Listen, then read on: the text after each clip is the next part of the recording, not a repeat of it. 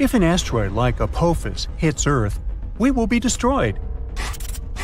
Massive earthquakes will strike, and tsunamis will flood everything.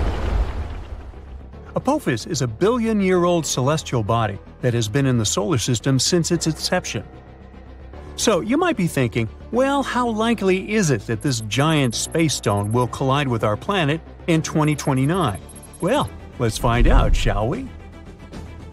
Apophis is a big, bad asteroid discovered in 2004 by the Kitt Peak National Observatory in Arizona. Since then, it has proudly held the title of one of the most dangerous asteroids ever located. It's around 1,100 feet wide, which is a bit bigger than the Empire State Building and the Eiffel Tower. Because of how scary it was named Apophis, like the Egyptian immortal creature that was considered to bring eternal darkness and destruction to Earth. Oh boy. In 2021, researchers had a once-in-a-lifetime opportunity to study this floating rock when it passed near our planet, and we'll come back to that in a minute. Now, some scientists say that there is a small chance of Apophis hitting the Earth on Friday, April 13, 2029. The Yarkovsky effect is to blame for this, since it can slightly nudge this space rock towards Earth. This effect originates from the uneven emission of thermal photons from a rotating celestial object, resulting in a fascinating force exerted upon it in space. These emitted photons possess momentum and play a pivotal role in shaping the dynamics of the body. The asteroid has two sides, light and dark, just like the Moon. The light side faces the Sun and is warmer than the dark side. But the thing also turns, so the sides constantly change direction and temperature. This change could be detrimental because it slightly pushes Apophis toward Earth. Unfortunately, nobody knows how the Yarkovsky effect will influence the asteroid's path. On the other hand, on the asteroid's last flyby of Earth in 2021, astronomers used radar to take accurate measurements of its trajectory and confidently concluded Apophis will safely miss Earth in 2029 by about 20,000 miles and won't bother us again for at least 100 years. Now, generally speaking, every 8,000 years, our planet is hit by a falling star that has similar dimensions to those of Apophis. The last time we were hit by a slightly smaller meteor was in 2013. A new spacecraft developed by NASA called the OSIRIS-REx was launched in 2016 to collect samples from another slightly less terrifying celestial body called Bennu. 4 years later, it finally arrived at the thing, got some samples, quickly said goodbye to Bennu, and started traveling back towards Earth. The samples were safely stored in a capsule dropped in Utah. So far, this has been the most significant sample ever taken from an asteroid. After the delivery, the spacecraft didn't waste any time and started chasing Apophis. Now, OSIRIS-REx has been renamed to OSIRIS Apex, and is currently playing tag with Apophis. With some luck, on the 2nd of April 2029, when the asteroid zips close by Earth, the spacecraft will reach Apophis and land on it. It will stay on Apophis for 18 months, collecting valuable information and taking thousands of pictures. The asteroid will be monitored with the help of powerful telescopes. At some point, Apophis will get too close to the Sun, and then all the monitoring work will be on Osiris's apex back. If you live in Europe, West Asia, or Africa, you're one of those lucky people who will have a once-in-a-lifetime opportunity to see Apophis with the unaided eye. It'll be visible in the sky in these regions in 2029, and those who have telescopes will be able to spot it once again in 2036. Osiris Apex will experience some problems because the asteroid has a thick crust, and the spacecraft won't be able to collect data as easily as it did with Bennu. Osiris Apex has a unique thruster that will blow all the dust from Apophis while landing. This will be a perfect chance to analyze the surface of the asteroid to see what it's made of. The craft will spend 1.5 years mapping the asteroid, trying to detect changes in its shape. All this research will show how the celestial body is likely to move so we can better design plans to protect Earth from such things. In 2025, NASA is also going to launch the mission Apophis Pathfinder, and it will be the first spaceship to ever touch this asteroid. It will land approximately a year after its launch. Also, NASA has proposed sending a swarm of tiny craft into space to help humanity develop effective protective tactics against asteroid strikes. We know that Apophis originated in the primary asteroid belt between Mars and Jupiter. In the past million years, this celestial body has changed its path because of the considerable influence of Jupiter's gravitation. Now it seems like it favors the Sun more, meaning this asteroid will come very close to Earth. That's why it's classified as a near-Earth celestial body. A lot of tests and research have been done to find a way to deal with asteroids. Some solutions include drilling and detonating the space body from inside, or testing new technologies, like attaching rockets to it and trying to steer it away from Earth.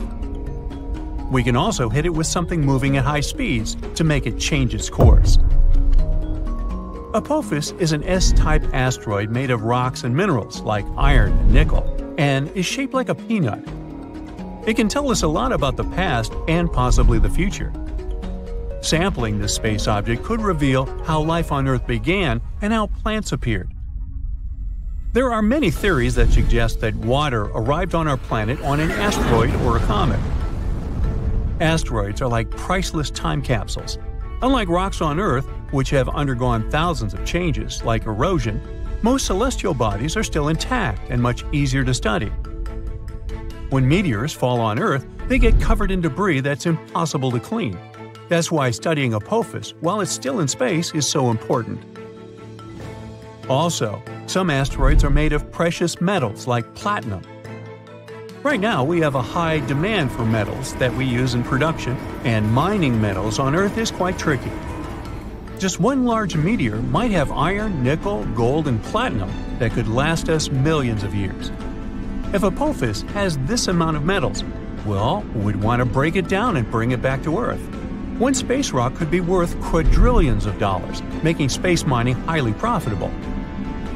And still, it would cost us more to get it back to Earth than to dig up these materials here.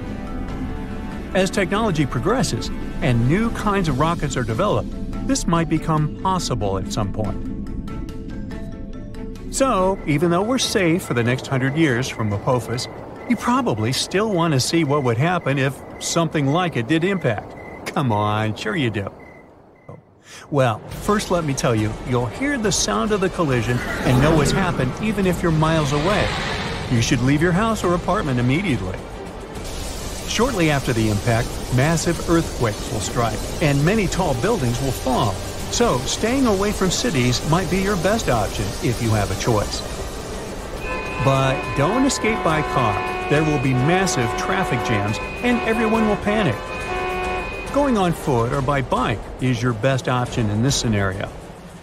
A prime way of transportation will be traveling by plane, so if you've always wanted to get that pilot license, now you've got a good excuse. If you have time, take along extra snacks and water, and an extra pair of socks. It's nice to live by the ocean or the sea, but in this scenario, it's the worst place to be, because giant tsunami waves will hit coastlines after the impact. If you live far away from the impact area, the tsunami might take 30 hours to arrive. You'll have a bit of time to prepare. In 2007, astronomers spotted a massive 54-ton asteroid roaming space relatively close to our planet. But later they lost track of it. That's why the space rock was declared a lost asteroid. Almost 2 decades have passed since then. And in November 2023, a report claimed that the lost asteroid, aka 2007 FT3, might hit Earth in 2024. Such news sounds ominous. But how true is it? Well, NASA disagrees. The U.S. Space Agency has refuted the worrying claims. This statement was issued in response to the announcement that there was a 1 in 11.5 million chance of the asteroid striking our planet on the 5th of October, 2024. The space agency states that at any time in the next century, there are no known asteroids that could pose an impact threat to Earth. NASA and other space agencies are watching the skies nonstop, determined to find, track, and categorize asteroids and NEOs near Earth objects. Hundreds of millions of rocks orbit the Sun within the asteroid belt between Mars and Jupiter. But only some of them come relatively close to Earth. NASA classifies asteroids orbiting within 30 million miles of our planet as near-Earth objects. Inside this group, there are particularly worrisome objects. Those are so large and orbit so closely to our home planet that they might turn into a real threat to the world should a direct collision occur. Luckily, the larger an asteroid is, the easier it is for our planetary defense experts to find it. The orbits of the largest space rocks around the Sun are normally well known and determined for years and even decades. At the moment, NASA is keeping a close eye on an asteroid named Bennu. It's a fairly large space object reaching 1,610 feet across. It might smash into our planet in 159 years. According to experts, the asteroid, which was first spotted in 1999, is quite likely to drift into the orbit of our planet. If it happens, it might collide with Earth by the 24th of September 2182. Asteroid Bennu is thought to be taller than the Empire State Building. If it hits our planet, the collision will release 1,200 megatons of energy. That's an enormous amount of energy that nothing built on Earth could produce. But even though Bennu's chances of colliding with Earth are quite low at the moment, the space rock has still been categorized as a potentially hazardous asteroid. All because it might come as close as 4.65 million miles from Earth. That's the reason why it's also classified as a near-Earth object. Asteroid 99942 Apophis, also known under the dramatic name of the God of Chaos, is another space body we'd better watch out for. It's a near-Earth object about 1,100 feet across. It was discovered in 2004, and at first it was identified as one of the most dangerous asteroids ever detected.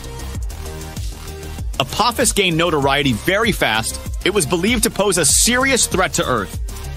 Experts predicted that it would come uncomfortably close to our planet in 2029. Luckily, after a more careful examination of Apophis and its orbit, astronomers concluded that there was no risk of the asteroid colliding with our planet for at least a century. The risk of an impact in 2029 was ruled out completely, as well as the potential impact that could be caused by the asteroid's close approach in 2036. Interestingly, until March 2021, there was still a small chance of a collision in 2068. But then, Apophis made a flyby of Earth, and astronomers took this chance to use powerful radars to estimate the asteroid's orbit around the Sun more precisely. This allowed them to rule out any impact risk for at least the next 100 years. Asteroids flying around is sometimes like a fierce game of dodgeball, where you never know when some of them can go in your direction. So we can just track the situation and hope for the best.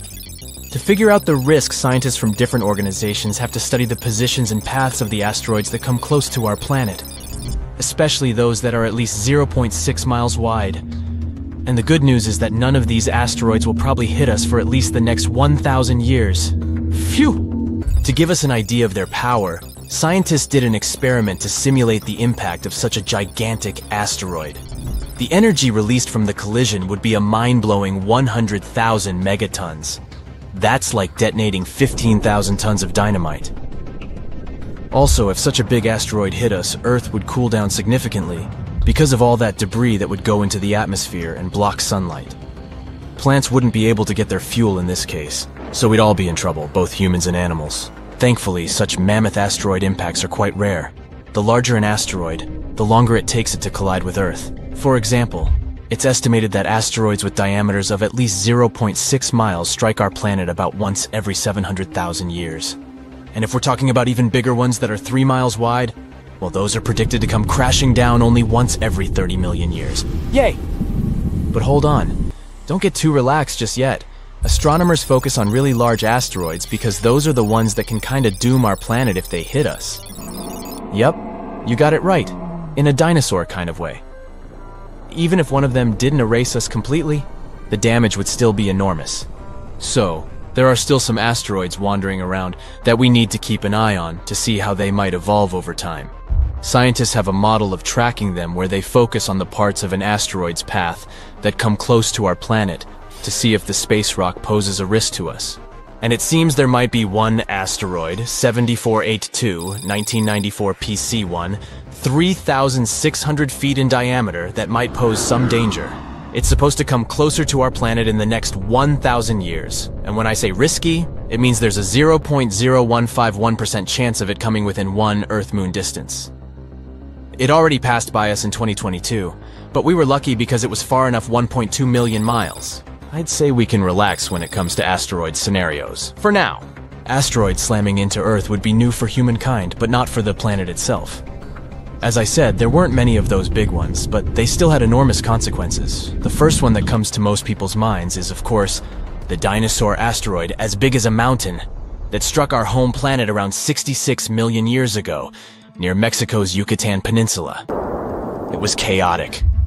Global firestorms and tsunamis were all over the place.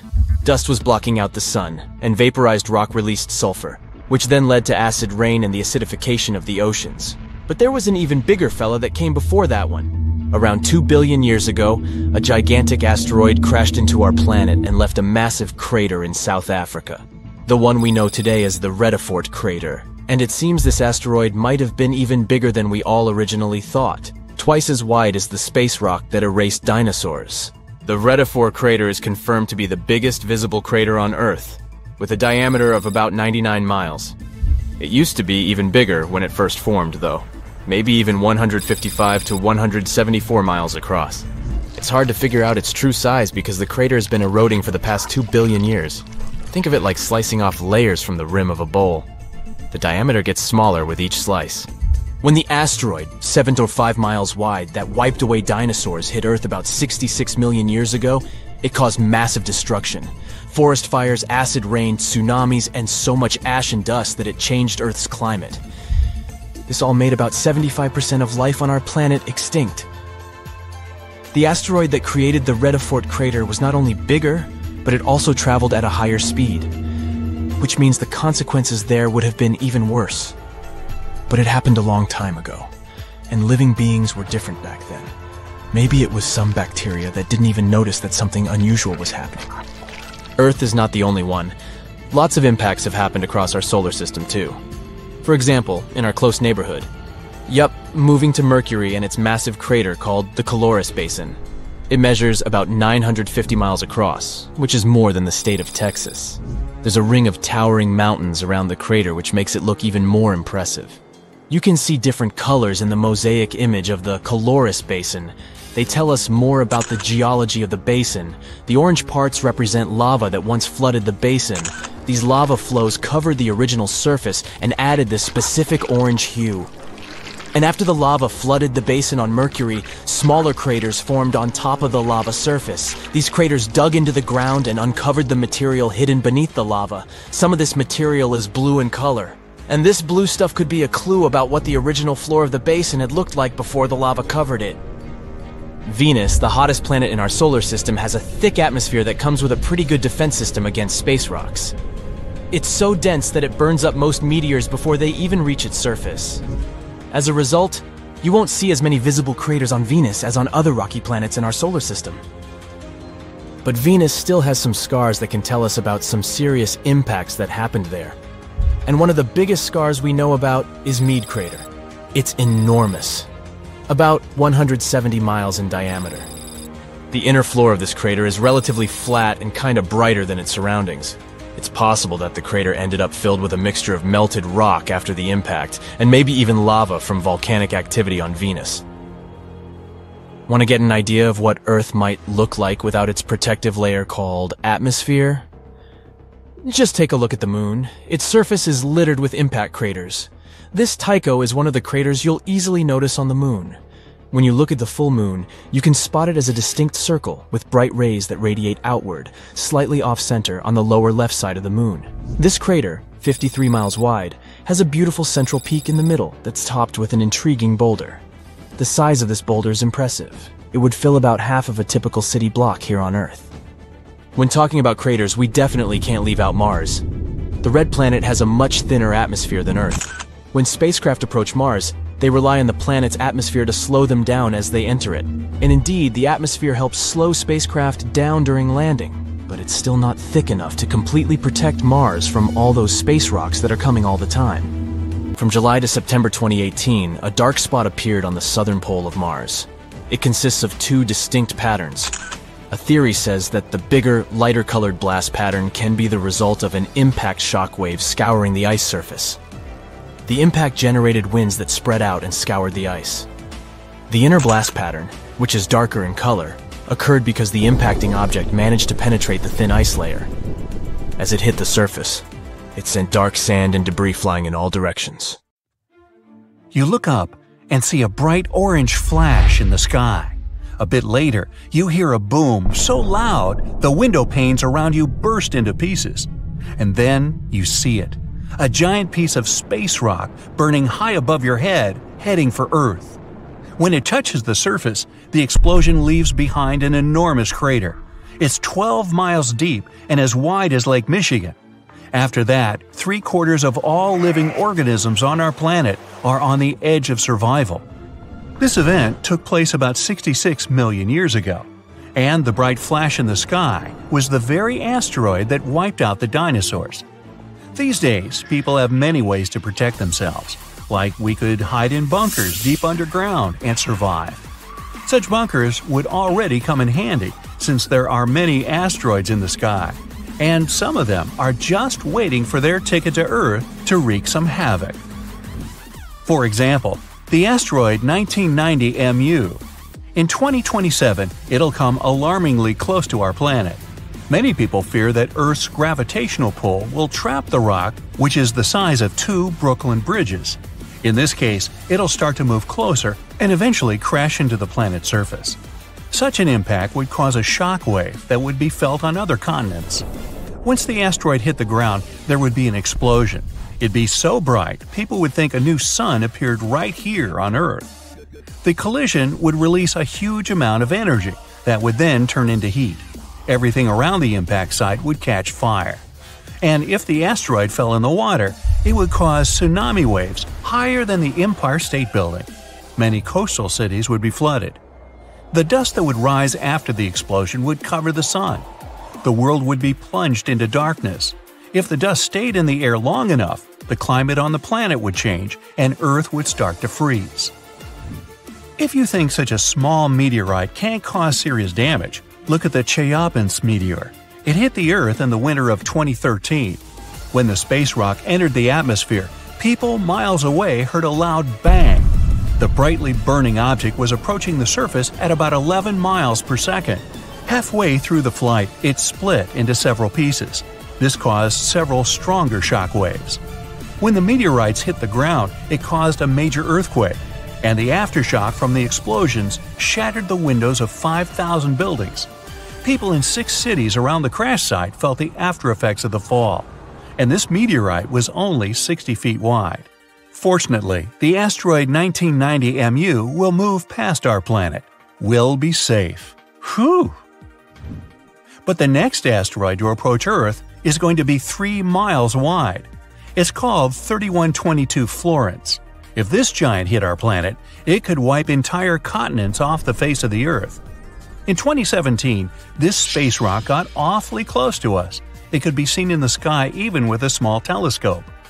Now, the next asteroid is the biggest one to worry about, 1999 JM8.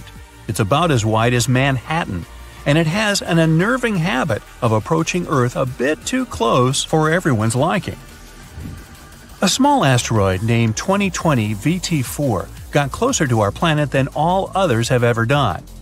In November 2020, it flew over the Pacific Ocean at an altitude a bit smaller than the distance from Los Angeles to Las Vegas. That space rock was about the size of a big car. If it did make it to Earth's atmosphere, it would burn up completely before touching the ground. Falling asteroids and meteorites aren't uncommon on our planet. Luckily, most of them burst into flames and burn up before they enter the atmosphere. Mars is to blame for such frequent meteor showers. The planet isn't far from the main asteroid belt in the solar system. Sometimes, the gravitational pull of the red planet grabs asteroids from there. Then, Mars spins them around and flings them in our direction, just like a slingshot. So, Mars is a bully. Good thing we're protected by Jupiter. It's the largest planet in our solar system, and it has an incredibly strong gravitational field. It keeps the asteroid belt in line and protects us from being constantly hit by a rain of meteorites. And that's good news, considering Ceres is in the asteroid belt. This enormous space rock is so big that it was once considered to be a planet. Then, for many years, scientists called Ceres an asteroid. But in 2006, it was finally classified as a dwarf planet. This space object contains a third of the total mass of the asteroid belt, which is about 4% of the Moon's mass.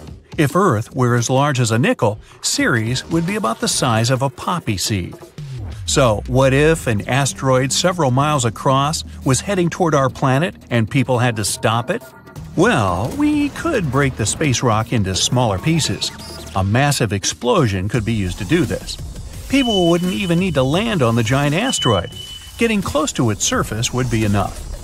Boom! A powerful burst of energy would split the asteroid into several large pieces and tons of debris. The smallest rocks would burn in the heat released in the blast, and it would also change the asteroid's trajectory. The larger fragments would burn up while entering the atmosphere. All witnesses of this unusual meteor shower would have a chance to admire a beautiful fire show. Another means of protection could be a kinetic battering ram. Simply put, it would be a huge object that people would send towards the asteroid approaching Earth. Or it could be a heavy spaceship.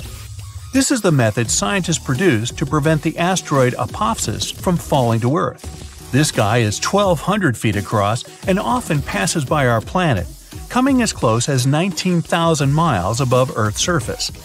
The asteroid is going to pass close to our planet again in 2029, and there is a possibility that in 3036 it might crash into the Earth.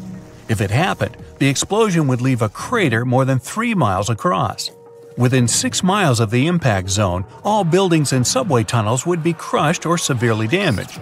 The event would also trigger a powerful earthquake. In the area of 30 miles away from the crater, car windows and window panes in houses would be shattered. And 75 miles away from the impact site, the earthquake would move furniture and buildings. One way to stop such a catastrophe is to build a heavy spaceship. It would take off from Earth, speed up, and then ram into the asteroid with great force. This impact would alter the course of the huge space rock, and it would fly past our planet. We could also try to stop the asteroid by wrapping it in foil. This would make its surface reflective, and then solar pressure might gradually change the asteroid's trajectory. Another alternative is using the gravitational tug. In this case, we would send an unmanned spaceship, large and heavy, toward the asteroid. It would fly over the space rock and slowly draw the thing closer with its gravitational pull. A small change, of course, would be enough to make the asteroid fly past our planet. Another way to protect Earth would be to build a system of giant lenses in space. Perhaps you've tried focusing sunlight with eyeglass lenses. Then you know how hot this sunlight can get. Now imagine having many giant lenses that are all directed at one point. Scientists think that focusing such a powerful beam of light on the asteroid would make the rock melt and evaporate, slowly changing its route. And one more way to protect ourselves from the asteroid would be to install several rocket engines on its surface. It would turn the space object into a rocket, and we could set its course from Earth. Rogue stars pose a much bigger danger. Like asteroids, they fly through space and can collide with anything in their path. The problem is that they have a gigantic mass, sometimes comparable to our Sun's. Around 70,000 years ago, a duo of rogue stars whooshed past the Sun. It didn't affect Earth, but caused some disturbance on the outskirts of the solar system. This event is likely to happen again, someday. The rogue star Gliese 710, about half the mass of our Sun, is moving toward our solar system right now. There's a possibility that it'll begin to grab asteroids from the outer asteroid belt and toss them at us. And then, rare meteor showers you can observe these days will become a regular occurrence. But right now, this rogue star is extremely far from our world, and there's a bigger chance that it'll pass by without affecting our peaceful existence. Imagine flying in a spacecraft in a cloud of asteroids at high speed. You dodge one more, and then hit the gas pedal to the floor and crash into an asteroid at full speed on purpose. This is exactly what NASA is going to do in the near future. The entire mission will begin at Vandenberg Air Force Base in California on November 24th. Let's follow it step by step. So, the Falcon 9 booster rocket is already on the launch pad. It's as tall as a 22-story building, or 11 giraffes, and it can get about 8 tons of cargo into orbit. So you could send a big elephant into space, and a supply of food for it. Countdown, 3, 2, 1, ignition! Smoke clouds everywhere, and the rocket begins to gain altitude. 9 engines are working at full power to accelerate the rocket. At its peak, it reaches speeds 10 times faster than the speed of sound. And then, the rocket engines shut down, and the rocket's first stage undocks to return to Earth. A couple of seconds later, the second stage receives the ignition command. It turns on its one engine and climbs even higher to orbit. The cargo capsule then opens and releases the DART spacecraft. DART stands for Double Asteroid Redirection Test. Once released, the spaceship deploys 2 large solar panels. It'll convert solar energy into electrical energy to power a revolutionary ion engine. Conventional engines create thrust by burning tons of fuel and ejecting it outward. The rocket itself is essentially pushing off the emitted gases. The ion engine will not burn fuel.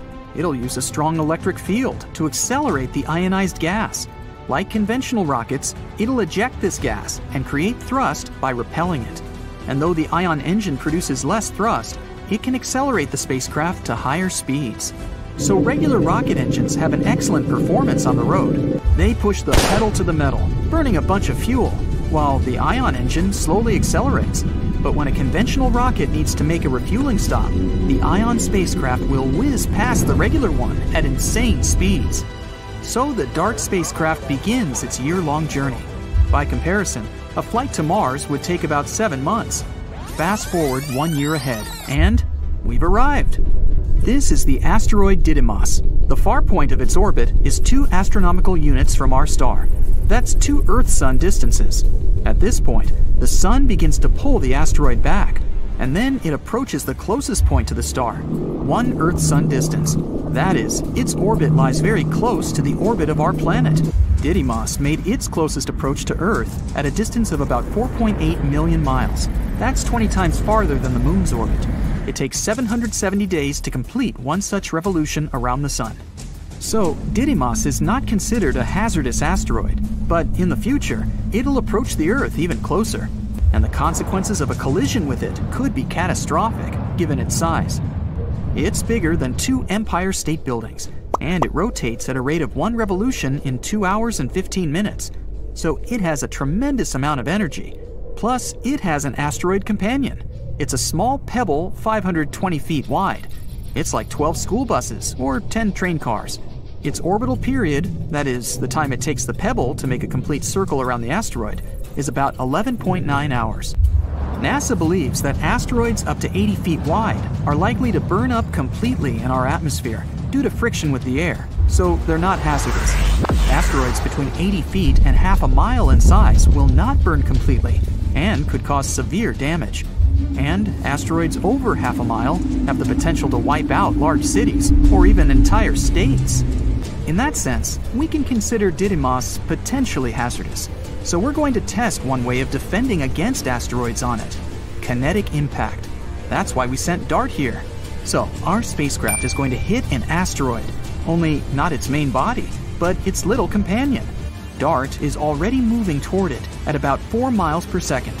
At that speed, a trip from New York to Washington, D.C. would take less than a minute, and a trip across the United States from coast to coast would take about 10 minutes. DART is getting close. 3 seconds to impact. 2, 1, BAM! The spacecraft crashes into the asteroid at full speed. What are your predictions? Asteroid explodes and is blown to pieces? Or asteroid flies off the main body into space like a billiard ball? Well, scientists predict that this collision will reduce the speed of this small asteroid by a fraction of a percent, but it'll still be enough to reduce its orbital period by a few minutes.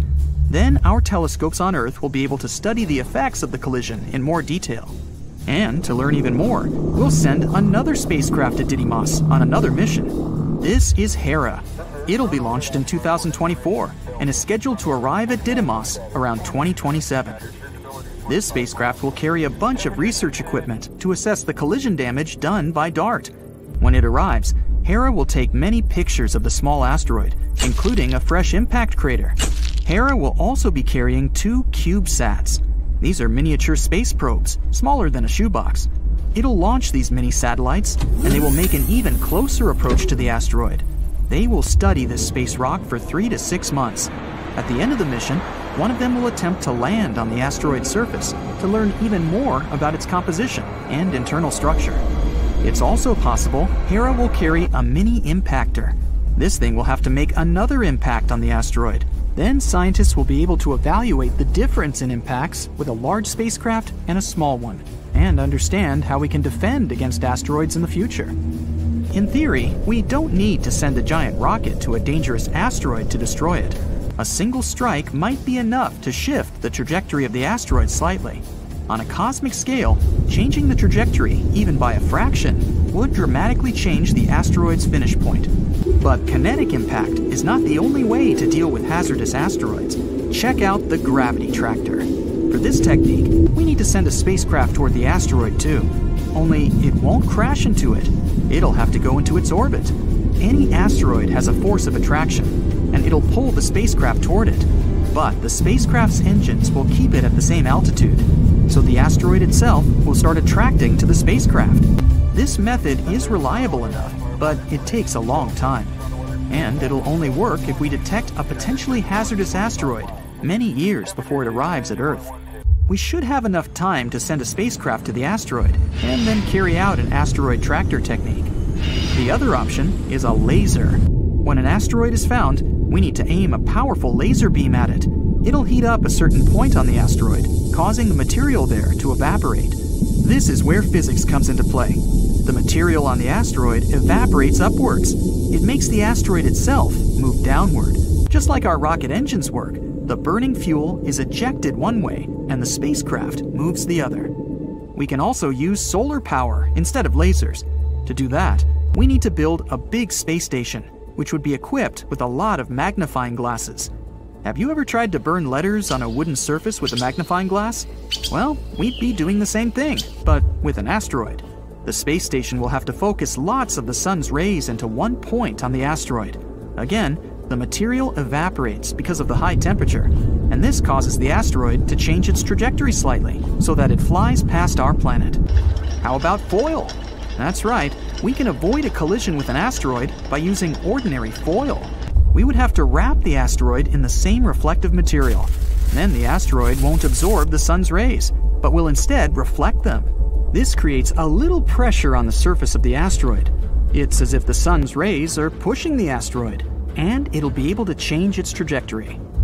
And not the most obvious but reliable option is conventional rocket engines.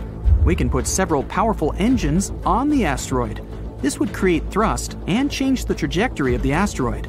And if there are enough engines, we can even take control of the asteroid. So when a bigger space rock appears on the horizon, we'll turn on our engines and point the asteroid straight at it. Such a collision can completely destroy even a very large asteroid. And it would make for one epic light show. Asteroids aren't as rare on our planet as we may think. About 17,000 of them visit us every year. You've probably seen at least one in your life. For example, if you've seen a shooting star. They leave these bright tails behind them as they pass through Earth's atmosphere. Of course, they only look beautiful in the sky. If they reach the ground, the consequences would be catastrophic.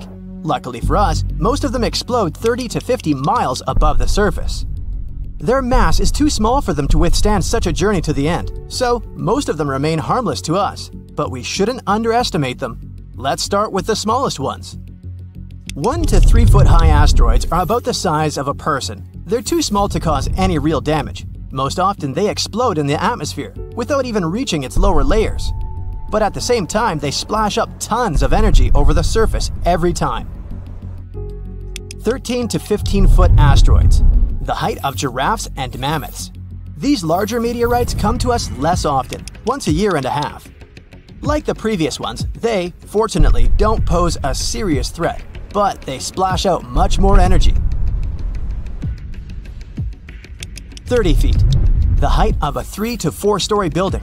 They visit us once every 10 years, and now we're talking seriously. It throws out a wave that could demolish an entire city.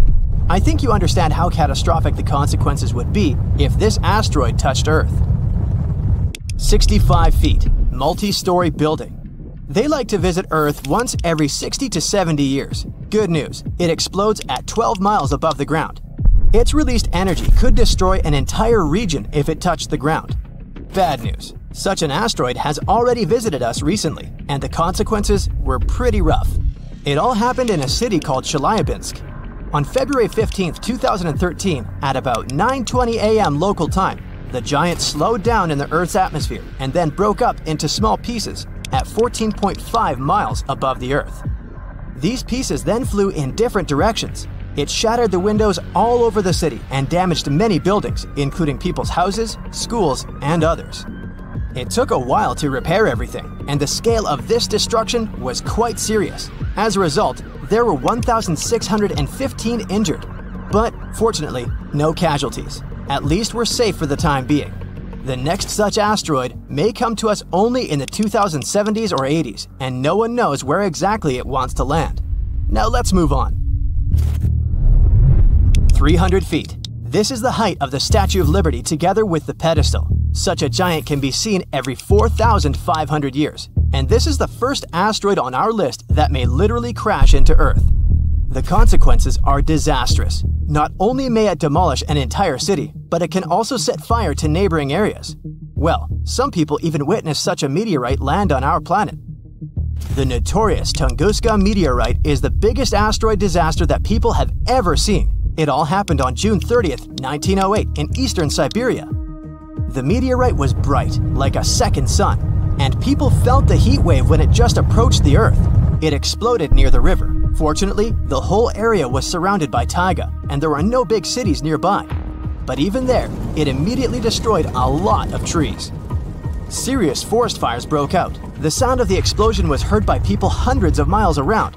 At tens of miles around, all the houses' windows broke.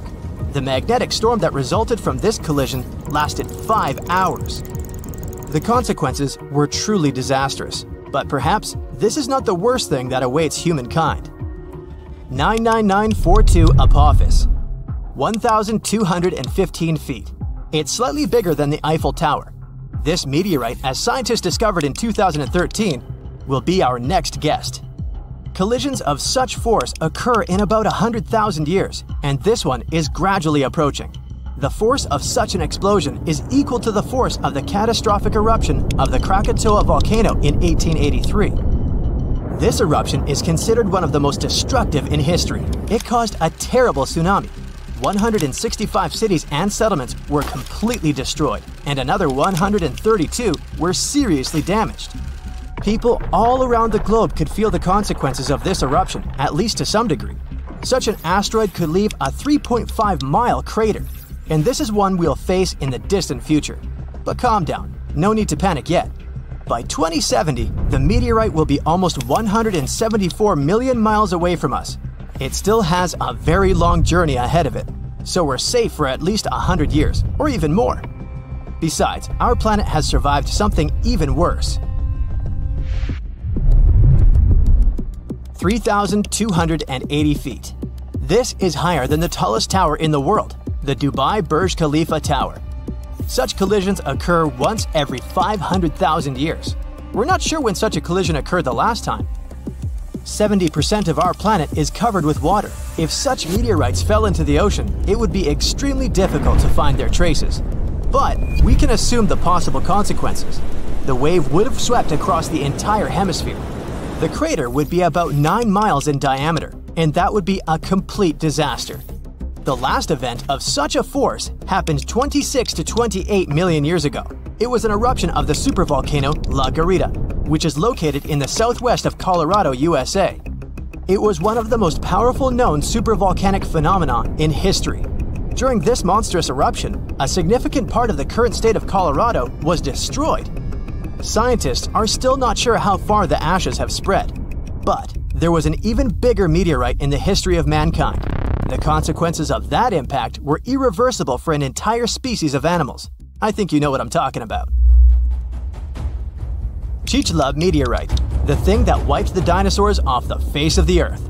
This happened about 66 million years ago. These collisions in general happen about every 500 million years.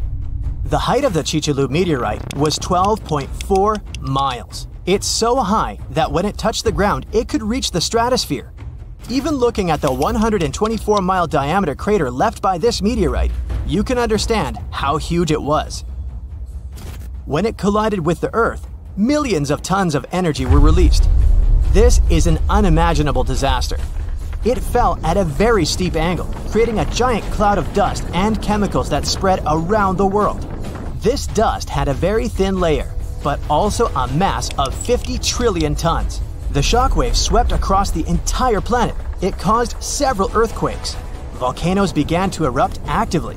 Forest fires broke out everywhere, all over the world. The amount of soot and carbon dioxide released into the atmosphere is invaluable. The Earth was closed from the sun for several days. Darkness reigned all over the planet. Planets couldn't produce enough oxygen, so there was nothing to breathe.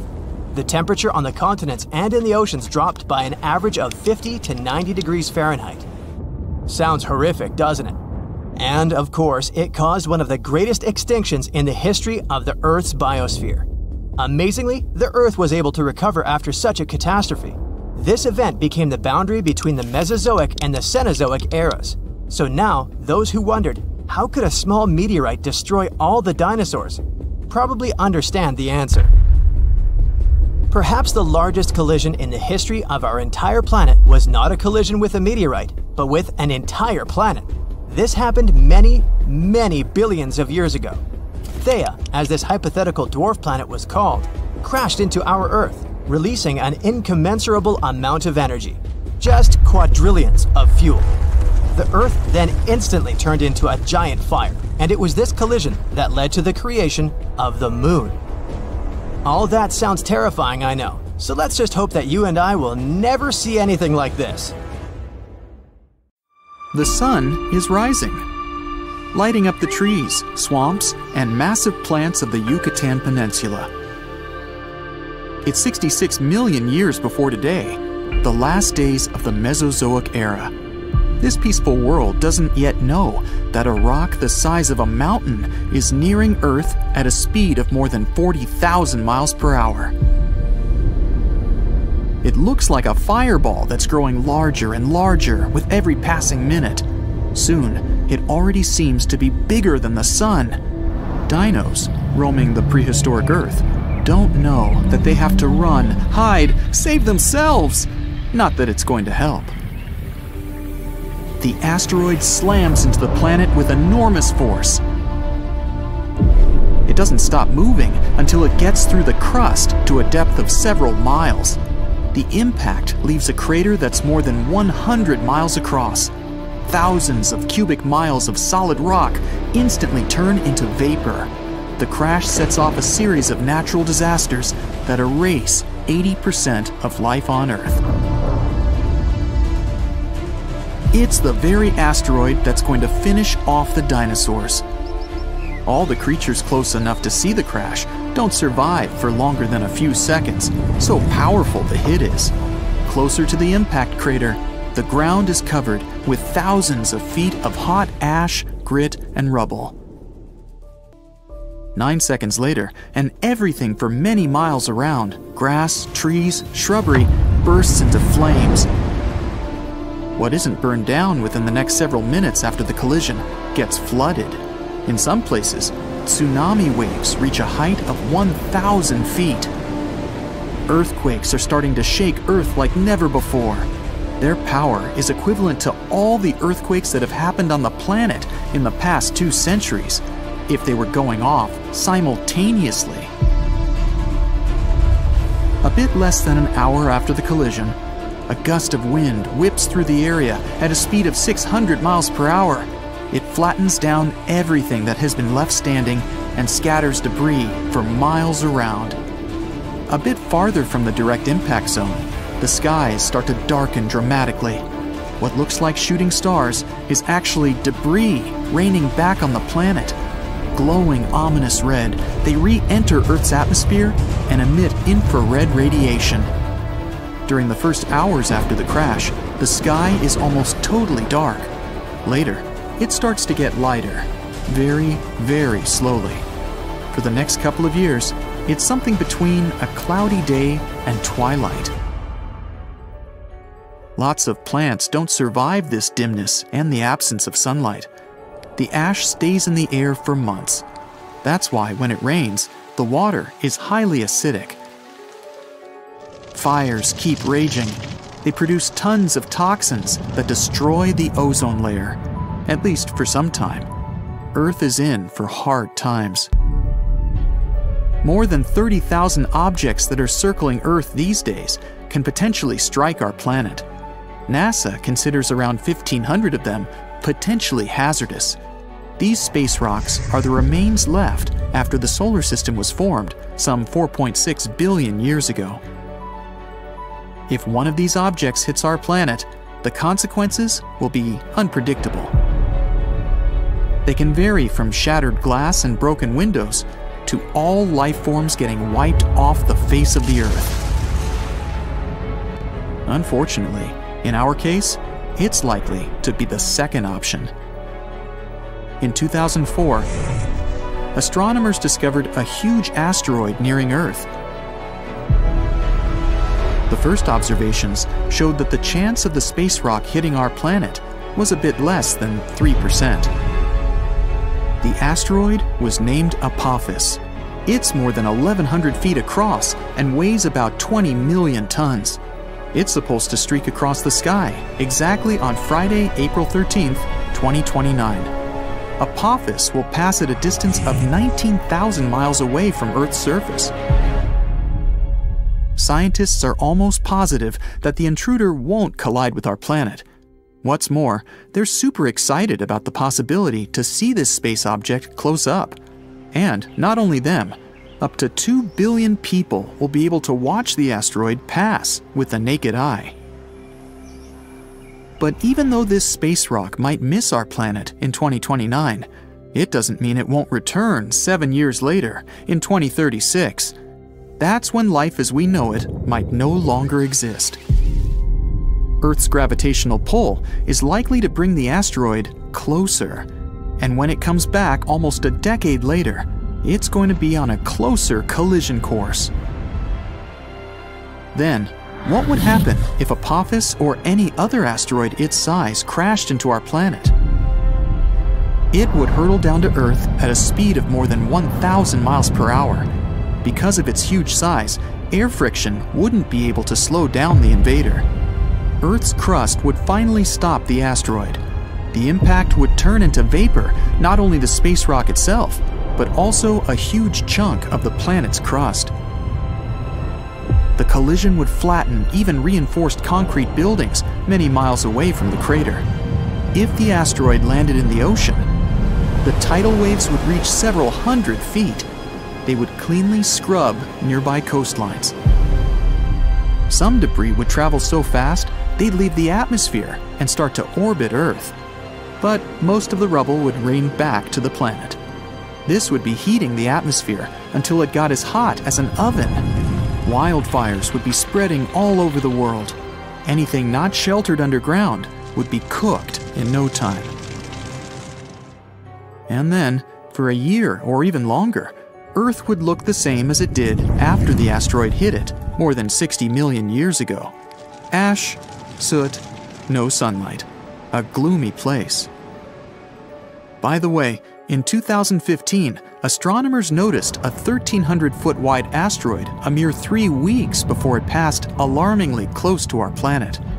If its course had been a tiny bit different, people wouldn't have had any time to prevent the collision and save themselves. Does that mean that if a similar giant headed toward Earth, we would be doomed? No worries, people would still have a chance to survive. For one thing, we could use a spacecraft to knock this visitor from outer space off its course. Or it could somehow be blasted into pieces.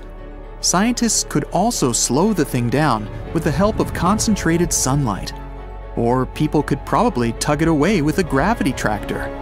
That's a theoretical spacecraft that can influence objects in space without touching them. In sci-fi movies, a huge asteroid often sneaks up on Earth and turns out to be a nasty surprise to astronomers. It hurtles toward our planet at breakneck speed and gets discovered just weeks or even days before the collision. In reality, scientists are constantly watching all more or less large objects in Earth's neighborhood. It means there would be plenty of time to do something before the inevitable happened. There are 3 kinds of missions scientists could prepare at short notice. Type 0. When a heavy spacecraft hurtles toward the intruder with one single goal, to knock it off its course. In this case, astronomers would have to rely on the already available information. The Type 1 mission would involve a scout. It would be launched first to get more close-up information about the space rock. Only after that, the main spacecraft would be launched. With more precise information, its journey would be way more productive. And if scientists chose the Type 2 mission, they would send a scout and a small spacecraft at the same time. The spacecraft would knock the asteroid a bit off its course. Then, the scout would collect all the necessary information. Based on this data, the spacecraft would finish its job with a more fine-tuned second push. If none of these methods worked, people could try going deep underground or even build a shelter on the ocean floor. But in this case, we'd need to find sources of energy that could help us survive for at least several decades. Plus, people would have to create a life support system that would somehow keep air and water fresh. Another option, which doesn't look realistic at the moment, is to go to space. It can't be low Earth orbit, about 1,200 miles above the planet's surface. Debris that would fly up at the impact could easily reach this height. This would probably leave people with 2 options: the Moon or Mars. Sadly, at the moment, we have no idea how to build a self-sustaining space colony, and there's not so much time left to figure it out. Boom! An explosion of supersonic waves, interplanetary heat, dust, fumes. The Earth's atmosphere has been invaded by a cosmic rock the size of Everest. A few seconds ago, this rock, weighing trillions of tons, was hurtling towards Earth. It could fly from New York to Anchorage faster than you could fry yourself an omelet. This monster's name? The Chicxulub Incident. Epic name, right? 66 million years ago, it crashed into the Earth. Back then, dinosaurs ruled the planet, but not for long. The epic collision took place in modern Mexico, in the Yucatan Peninsula, right near Cancun, where the dinosaurs were vacationing. Well, probably not. Still, the huge space rock hit the ocean, but even all that water couldn't stop the inevitable. The collision caused a huge amount of energy to be released. The horror on a planetary scale had begun. Imagine a mini-sun lighting up the surface of the Earth with tsunamis the height of the Statue of Liberty bursting from the epicenter of the watery impact. Not good. The blast blew through the surface of the Earth. It was as hot as an oven and burnt everything in its path. The impact provoked a colossal earthquake and serious volcanic activity. A bunch of volcanoes simultaneously released hot lava and ash into the prehistoric skies. Millions of tons of ash and soot poisoned the air. This formed a huge ash cloud in the atmosphere, which blocked out the sun's rays for several years. The long winter had begun.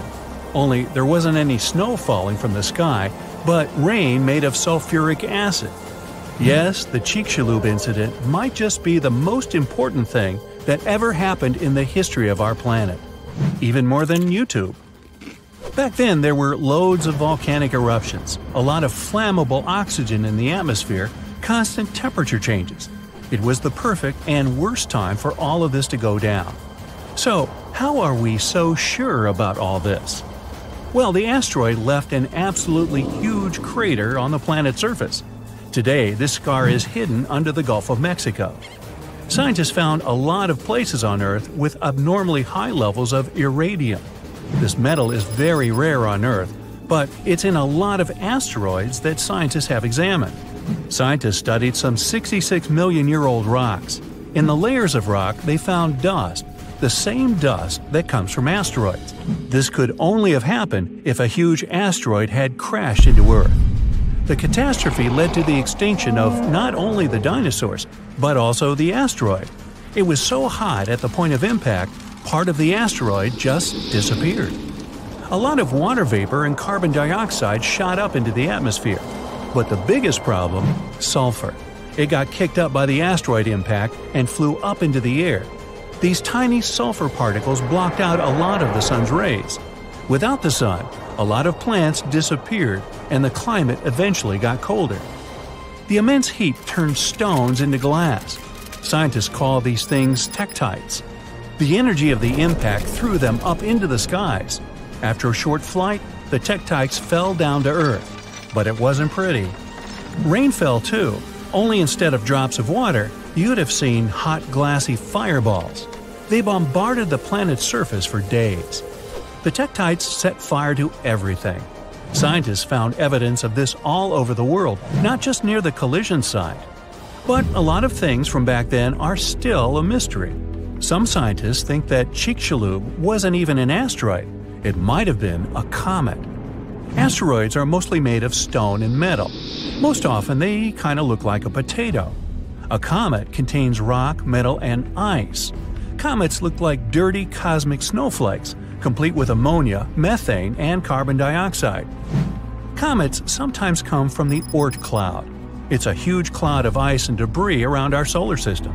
From time to time, comets break free from the pack and head towards our sun.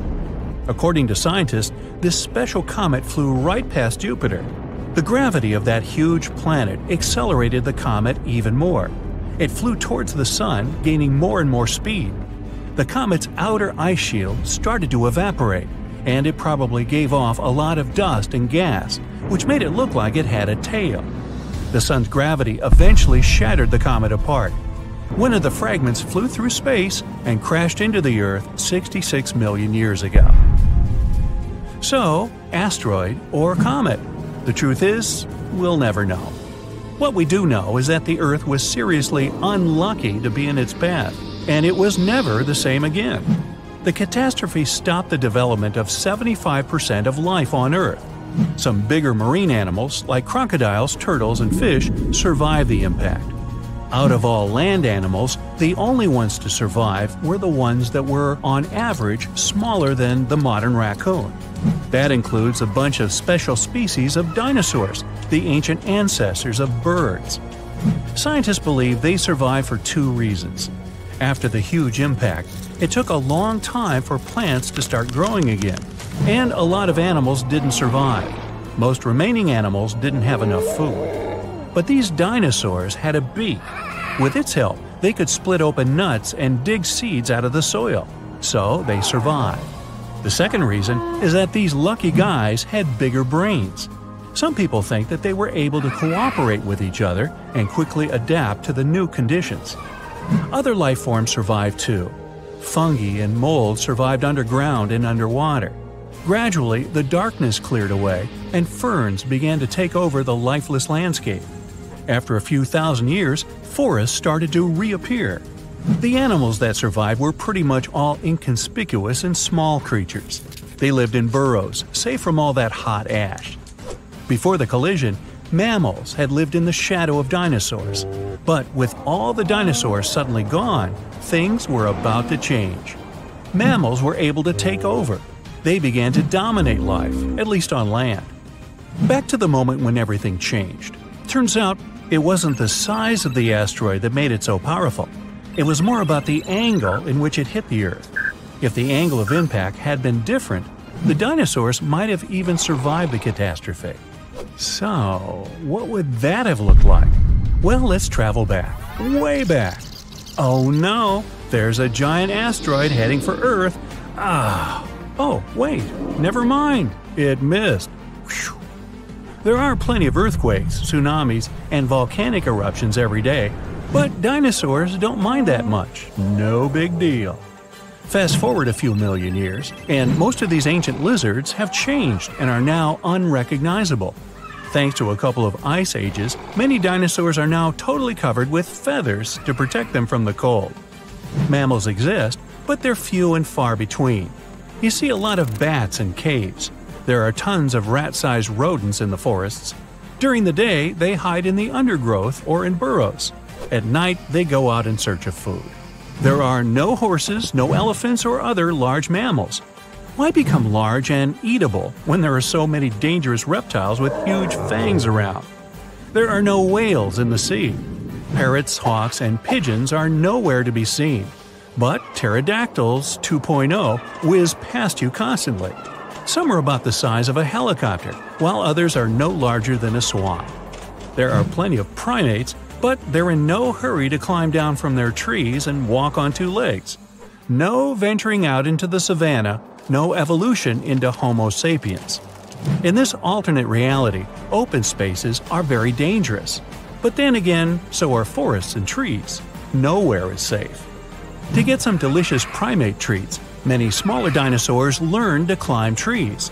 This was already happening back in the Cretaceous period, right before that huge asteroid just missed Earth. Whew, that would have been an epic collision. Dinosaurs have grown wiser since that near miss. Some are even as smart as a modern chicken. A large brain uses a lot of energy, and that's not always a good strategy for survival. Safer to keep brains small and keep making those teeth bigger and pointier.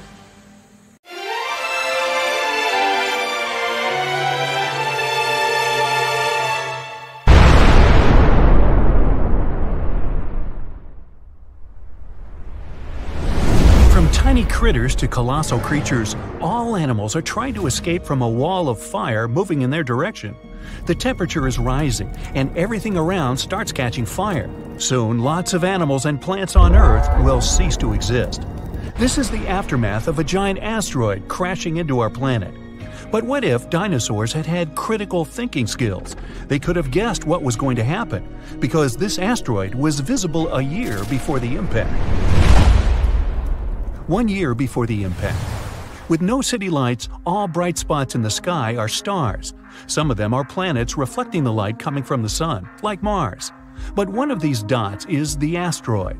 Later, it's going to be known as Chicxulub Impactor. It got this name because of the region of modern-day Mexico where it fell. Anyway, at this point, the asteroid looks like a star. It has the same brightness as Neptune. You could even have photographed it with a high-quality camera. If only dinosaurs had thumbs. The impactor is now passing through Jupiter's orbit. From this distance, Earth looks like a pale blue dot. 1 month before impact. The asteroid has become much brighter. It's now the most brilliant spot in the night sky after the Moon. The asteroid crosses the orbit of Mars. Its tail, consisting of dust and gas, is getting longer and longer. It's now as long as 2 times the distance from Earth to the Moon. 1 week before the impact. The intruder's tail is now 5 times the distance from the Earth to the Moon, but the dinosaurs can't appreciate its beauty. To them, it's just another bright dot in the night sky. If this asteroid were flying toward Earth right now, scientists could pinpoint the exact location of its impact within a mile. Then we would evacuate people from the impact area and avoid a major catastrophe. 1 day before the impact. The Chicxulub Impactor now holds first place among the brightest objects in the sky. The light surrounding it, called the halo, seems even bigger than the Moon itself. The asteroid is now passing through the Moon's orbit. It looks like a bright spot that leaves an ashy trail behind it. 1 hour before the impact. The light from the Chicxulub Impactor is brighter than the full Moon, and its movement can be seen with the unaided eye. Nights on Earth aren't dark anymore. Only now, dinosaurs begin to feel anxious. All animals on Earth start to seek shelter. 10 minutes before the impact. The asteroid is now passing through Earth's orbit. Thousands of small fragments from its tail begin to fall on the planet. It looks like a meteor shower. So far, these fragments are too small. They all burn up in the atmosphere before reaching the surface of the planet. The asteroid is approaching South America. If someone was looking at it from Europe, it looked like a sunset. The bright dot of the Chicxulub Impactor is falling behind the horizon. 2 minutes before the impact. Dinosaurs can now easily see the asteroid's shape. If they knew how to do it, they could even estimate its size. It's a bit more than 6 miles across, which means it's almost the size of Manhattan Island, and the giant's weight is 15 plus 15 zeros pounds. It's flying toward the Yucatan Peninsula at a mind-boggling 7.5 miles per second. At that speed, you could get from New York to Los Angeles in around 10 minutes, but you'd kind of burn up on the way. 10 seconds before the impact. The Chicxulub impactor is now approaching the ground. A few more feet and bam! The night sky suddenly turns white. The flash is so bright that the sun isn't visible at this point. The asteroid's entry causes a powerful blast that can be heard on the other side of the world. The huge asteroid begins to burn because of friction with the air. It heats up and splits into many pieces. These pieces shower on Earth. After a few seconds, the largest part of the meteorite hits the ground. Its mass and speed provide the Chicxulub impactor with an enormous amount of energy.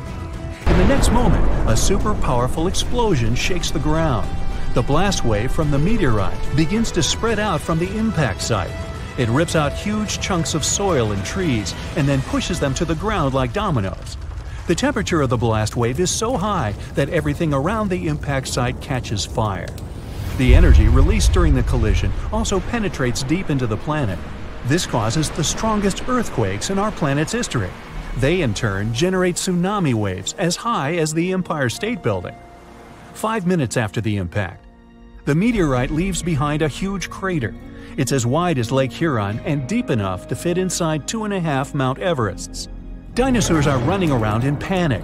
They try to evacuate toward North America, but most of them don't make it through unfamiliar swampy territories. Another danger is the ongoing meteor shower. Hundreds of tons of ash and debris rise into the air. Heated up by high temperatures, they fall to Earth in the form of liquid lava.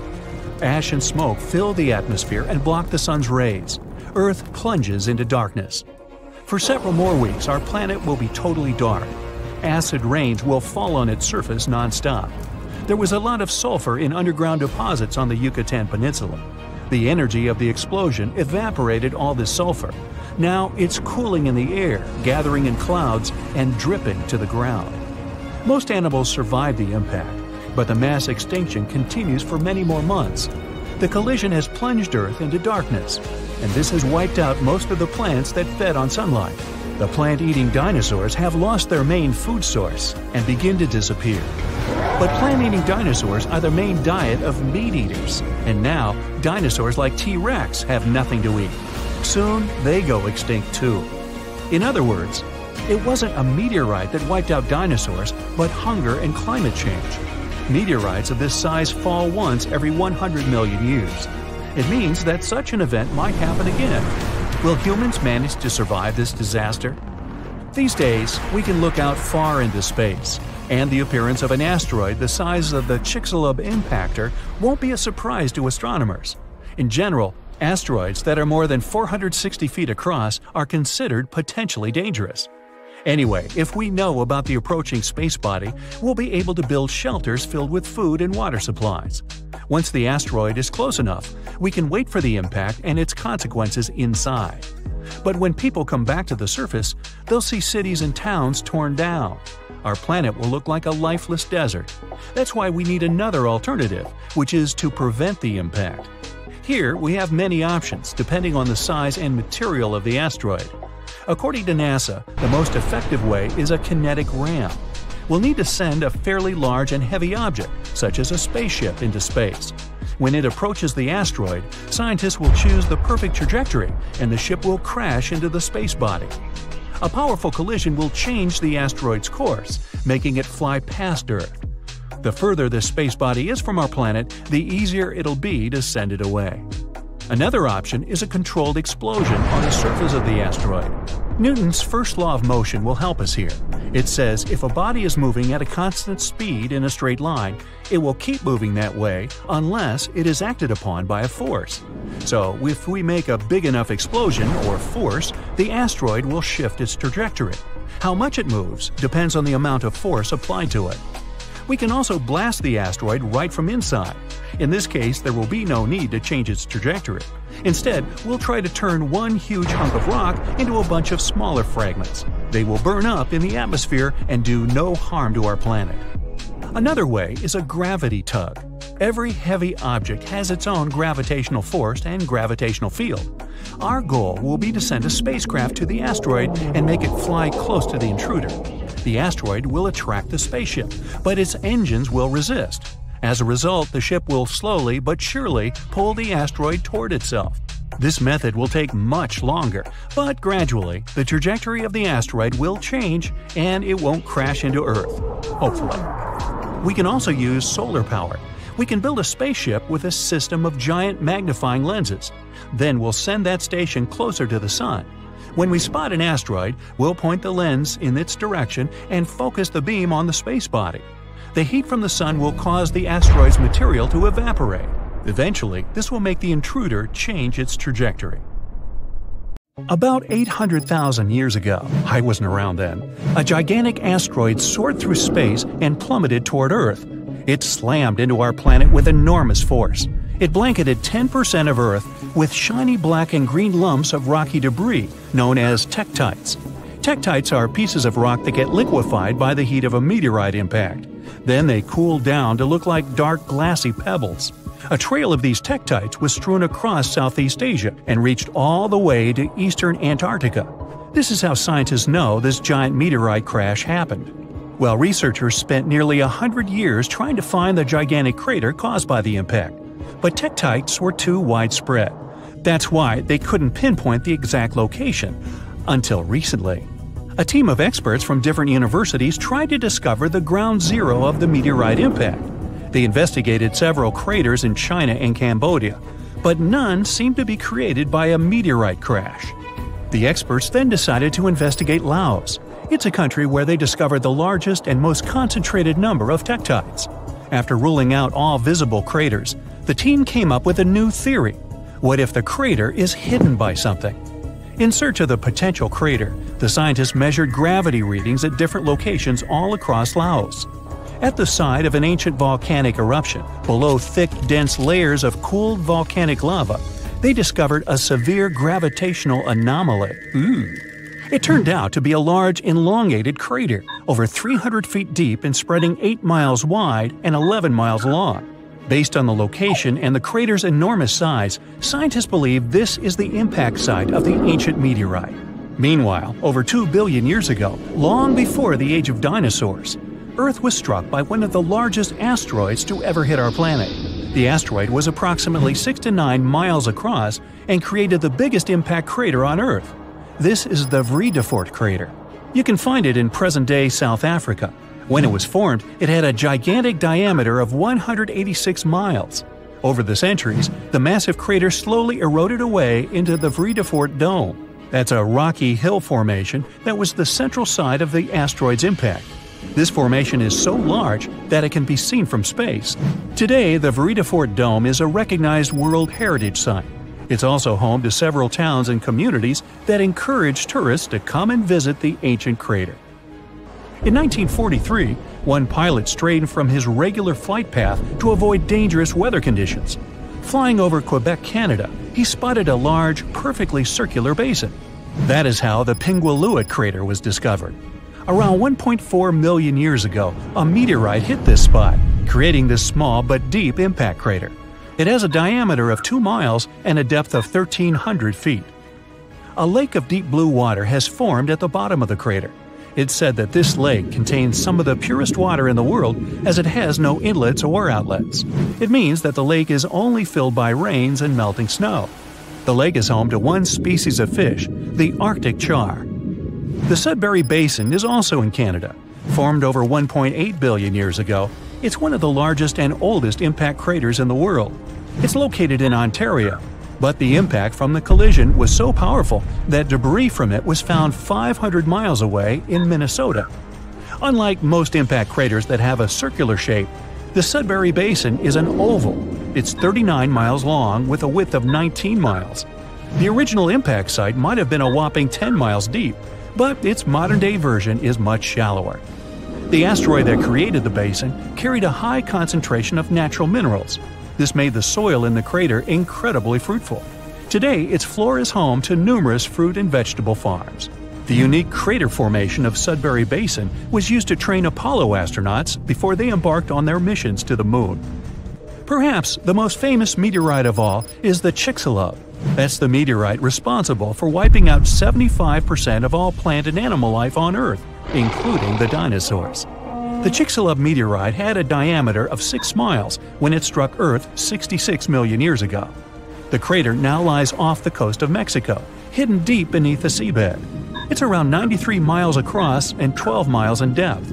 Recently, scientists managed to drill deep down into the highest peak of the impact crater to collect rock samples.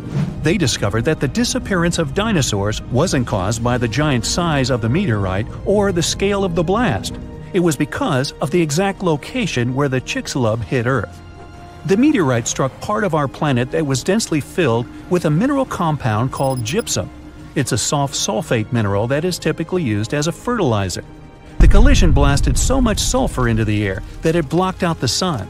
This caused the prolonged dark winter that doomed the dinosaurs. One of the youngest craters on Earth is the Barringer crater in Winslow, Arizona. The Barringer crater is also one of the best preserved craters on Earth. It was formed 50,000 years ago when a heavy meteorite made mostly of iron plummeted down from space. Earth's atmosphere barely slowed down the massive chunk of metal. It collided with the ground with incredible force. The meteorite vaporized upon impact, leaving very few remains. The crater left by this powerful explosion was named after the man who identified it in 1903. It was a mining engineer named Daniel Barringer. The diameter of the crater is 3,900 feet and it goes 560 feet deep. The Barringer family still owns the impact site to this day. You can visit the crater and take a guided tour around its rim. The Papagaï crater in Siberia is one of the most interesting craters on Earth. An asteroid impact over 35 million years ago formed this massive basin. The crater is 62 miles across, which makes it the fourth largest one in the world. This crater is unique as it's home to one of the largest diamond deposits in the world. The intense pressure from the collision transformed the graphite at the impact site into diamonds. Scientists say that the crater contains trillions of carats of diamonds, but no one has ever mined them due to the site's remote location and lack of infrastructure. In the year 1530 BCE, a meteoroid entered Earth's atmosphere before shattering into pieces. The meteorite's burning fragments rained down on Earth and crashed into the planet's surface. As a result, a group of craters appeared on a small Estonian island, Saaremaa. The largest crater is a 360-foot wide perfect circle. It's 70 feet deep and filled with blue water. 8 smaller craters that appeared during the collision can be found within a half-mile radius of the largest crater. The impact of the meteorite fragments caused the trees on the islands to catch fire. Almost all forests burned down. Luckily, the woodlands have now grown back and the craters are a popular hiking destination for tourists. A meteorite struck the area we now know as Quebec, Canada, around 200 million years ago. This collision created the 6th largest impact crater in the world. It had a diameter of 40 miles. Over the century, the outer rim of the crater has filled up with water. It's now known as Manicouagan Reservoir. The impact crater lake is so large it can be seen from space, and its strange shape gave the lake its nickname, the Eye of Quebec. The oldest meteorite crater in the world is in Western Australia. The Yarrabuba crater is 2.2 billion years old. Well, that gets my vote for the best crater name. The impact site is so ancient that the original crater has completely eroded away. Yarrabuba's diameter was around 19 to 43 miles. Scientists managed to figure out the age of the impact site by analyzing the ancient crystals and minerals found within the crater. We're flying past the planets of our solar system. We pass by Mars, Jupiter, Saturn, Uranus, and Neptune. Then we move through dark space beyond the edge of our world. We've reached our destination. It's the Oort cloud. It's a hypothetical region around the solar system that holds tons of asteroids and blocks of ice. It's likely to be where the largest comet in human history was born. And now, it's heading toward the sun. Bernard Anelli Bernstein was discovered totally by accident during the Dark Energy Survey. our telescopes were pointed at distant space. Their main goal was to learn more about how the universe was expanding. Astronomers also wanted to make a more detailed map of the observable universe. Scientists analyzed over 80,000 images and found a moving object. It was alarmingly close to our home planet. Its size was an impressive 62 miles. That's about the width of Lake Michigan. It was an already active comet with a long tail. Usually, comets get a tail when they come close to the sun. The heat from the star warms the comet's surface, and light materials, like ice, begin to evaporate. This forms a cloud of steam and dust that stretches far beyond the comet. But Bernardinelli Bernstein is too far away from the sun to start heating up. This means that its surface has a different composition. It might be solid carbon monoxide. This increases the luminosity of the comet. That's why it can be observed with telescopes on Earth. We can compare Bernardinelli Bernstein to the largest meteorite to ever fall on Earth. About 66 million years ago, our planet was hit by a meteorite about 6 miles wide.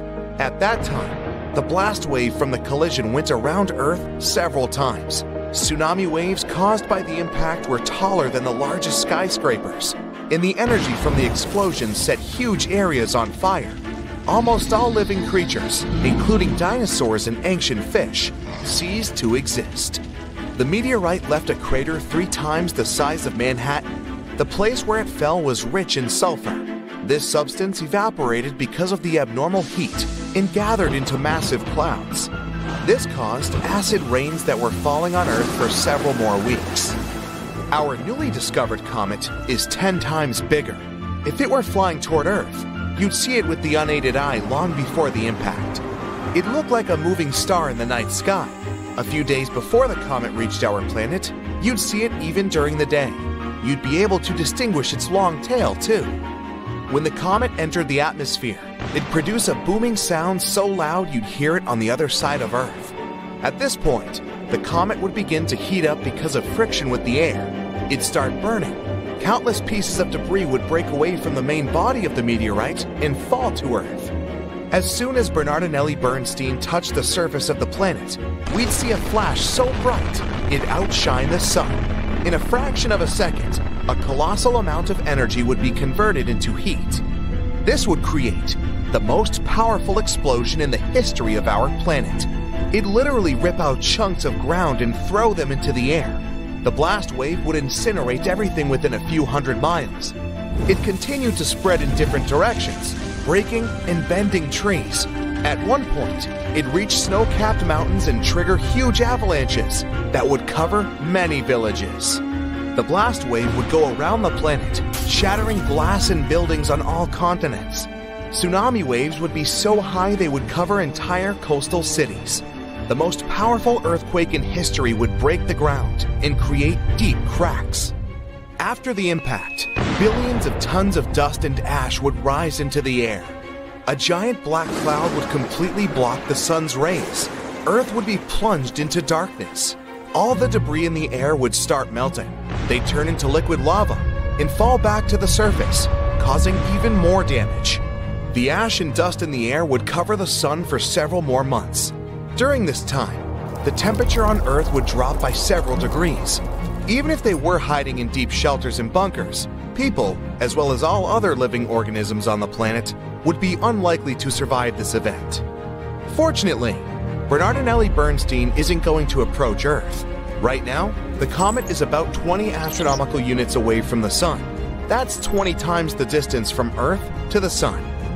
It means the comet will soon cross the orbit of Uranus. In 2031, it'll be 11 astronomical units away from our star. That's just outside Saturn's orbit. This is going to be the closest Bernardinelli Bernstein will approach the Sun. Then it will begin its flight back to the edge of the solar system. But the comet is bound to return again. It'll move away from the Sun and slow down until the star's gravity pulls it back. Then the comet will make another circle around our solar system, but that will take about 3 million years. Right now, we have other meteorites to worry about. For example, 3200 Phaethon. It crosses the orbits of Mars, Earth, Venus, and Mercury. Then it goes around the Sun and comes back. This cycle takes about 523 days. Then it starts over again. This meteorite is considered potentially hazardous because it crosses Earth's orbit at 7.5 Earth-Moon distances. During one of its last approaches to Earth, this 3.6-mile wide block of rock showered our planet with small meteors. Since the asteroid often passes by the Sun, its surface is most likely to look like the dry bottom of a mud swamp. It's covered in scales and cracks. As it flies past Earth, these scales break off and cause meteor showers. But the largest, potentially hazardous asteroid is the 1999 JM8. It's about the size of 77 soccer fields. It passes by Earth at 9 lunar distances. Its closest approach to our planet will happen in August 2137. If such a meteorite were to hit Earth, an entire continent could be wiped out. The rest of the world would experience massive tsunamis, but would survive the event. So naturally, scientists are thinking of ways to protect the planet from such a disaster. The first solution is a controlled Big Bang. One of the laws of physics says that if you apply some force in one direction, it'll cause a reaction in the opposite direction. So if we spot an asteroid that is about to collide with Earth, we'll need to send a rocket toward it. This way, we'll produce a controlled explosion, not inside, but right above its surface. The blast will be directed upward, and the asteroid will shift downward. Even this tiny shift would be enough to change the trajectory of the asteroid, and then it'll fly past Earth. Another way is to send a heavy object, like a spaceship, toward the space body. Every heavy object has its own gravity, so the spacecraft will have to fly close to the asteroid, which will attract the ship to its surface, but the engines of the spacecraft will resist. The ship will start pulling the asteroid in the opposite direction. This will change the trajectory of the asteroid, and our planet will remain intact. We can also ram the asteroid with the spaceship. Bam! Or we could build a space station, like the ISS. It would be equipped with a bunch of huge magnifying lenses. We would send the station closer to the Sun and start looking for potentially hazardous asteroids. Then, we'd point all the lenses so that the Sun's rays would focus on the giant rock. The heat would begin to vaporize the matter from the asteroid's surface. That's where physics would come into play again. The matter would evaporate upward, and the asteroid would move downward. We could also wrap the asteroid in a reflective film, something like foil. Usually, space bodies absorb most of the Sun's rays, but if the asteroid was covered in foil, the rays would bounce off its surface. This would create a weak pushing force. That should be enough to avoid the collision. Of course, we could attach rocket engines to the asteroid. This way, we would be able to not only change its trajectory, but also control it. But that would depend on the size of the asteroid and the number of engines. And then, we could use this massive rock to ram it into other, larger asteroids. The problem with that asteroid that destroyed dinosaurs was not that it fell, but where it fell. This colossal space rock found the worst place where it could land. Also, the angle at which it hit the ground was the most unfortunate. If it had fallen vertically, there would have been less destruction. But it fell at such an angle that it threw a huge amount of dust into the air. After the disaster occurred, tons of soot started burning. 65 million years ago, only 13% of Earth's surface contained the right amount of sulfur and oil needed to form a colossal amount of soot. If the asteroid had fallen on the other 87% of the territory, dinosaurs could still be living today, but it hit the worst place and lifted 1 million tons of burning material into the sky. A cloud of incandescent particles covered the sky and set off on a journey across the mainland. Then, these particles settled on the ground and caused large-scale fires. Trees were burning and sending more soot into the sky. But the asteroid collided not only with rocks, it fell on the coast in a place where the seabed was filled with sulfate. As a result of the collision, it started burning, which caused the release of sulfuric acid into the atmosphere. The air became poisoned. It seems the dinosaurs didn't stand a chance. And now, let's imagine the asteroid falling in another place, somewhere in the middle of the ocean. Huge waves flooded part of the land, but almost all kinds of dinosaurs survived. Or even better, the rock could have fallen somewhere in the desert and left behind a giant crater. That's all. Yes, several dinosaurs passing by wouldn't have survived the collision, but the situation wouldn't have been so critical in general. So, giant lizards remain dominant on our planet. They don't allow other animals to develop since Tyrannosaurus and other ferocious reptiles hunt mammoths and other ancient creatures. The population of mammals is decreasing. Velociraptors are fighting for territories with saber-toothed tigers and giant bears. A struggle for survival between dinosaurs and other animals begins. Then, the Ice Age comes, and some reptiles don't survive. Then, new players enter the field. Those are humans' early ancestors. Living side by side with dinosaurs is difficult. Lizards attack settlements and caves, so people have to build high walls for protection. By the way, the Tyrannosaurus poses less danger to people than you might have thought. According to the latest research, many creatures were able to run away from this monster. Yes, you probably saw how easily they caught up with cars in the movies, but it wouldn't be as scary in reality. Paleontologists and biologists have analyzed the strength of dino's bones and found out that the creature couldn't reach high speeds. The maximum it was capable of was running twice as slow as a field athlete. Thousands of years have passed. People have learned to live with dinosaurs. They've even managed to tame some lizards. They've domesticated herbivorous dinosaurs to develop agriculture. Triceratopses and bulls now plow fields together. Imagine farms swarming with diplodocuses or brachiosauruses. People climb their long necks and pick fruit from high trees. Stegosauruses protect pastures from wolves and velociraptors. Dinosaurs with shells, such as ankylosauruses, help people cross deserts. They, along with camels and donkeys, carry heavy loads. People share the planet with ancient lizards and live in harmony. The situation in the seas and oceans is much worse. Sea reptiles attack wooden ships and catch all the fish. Imagine that you're sailing to another continent with tons of grain, fabrics, fur, and other goods.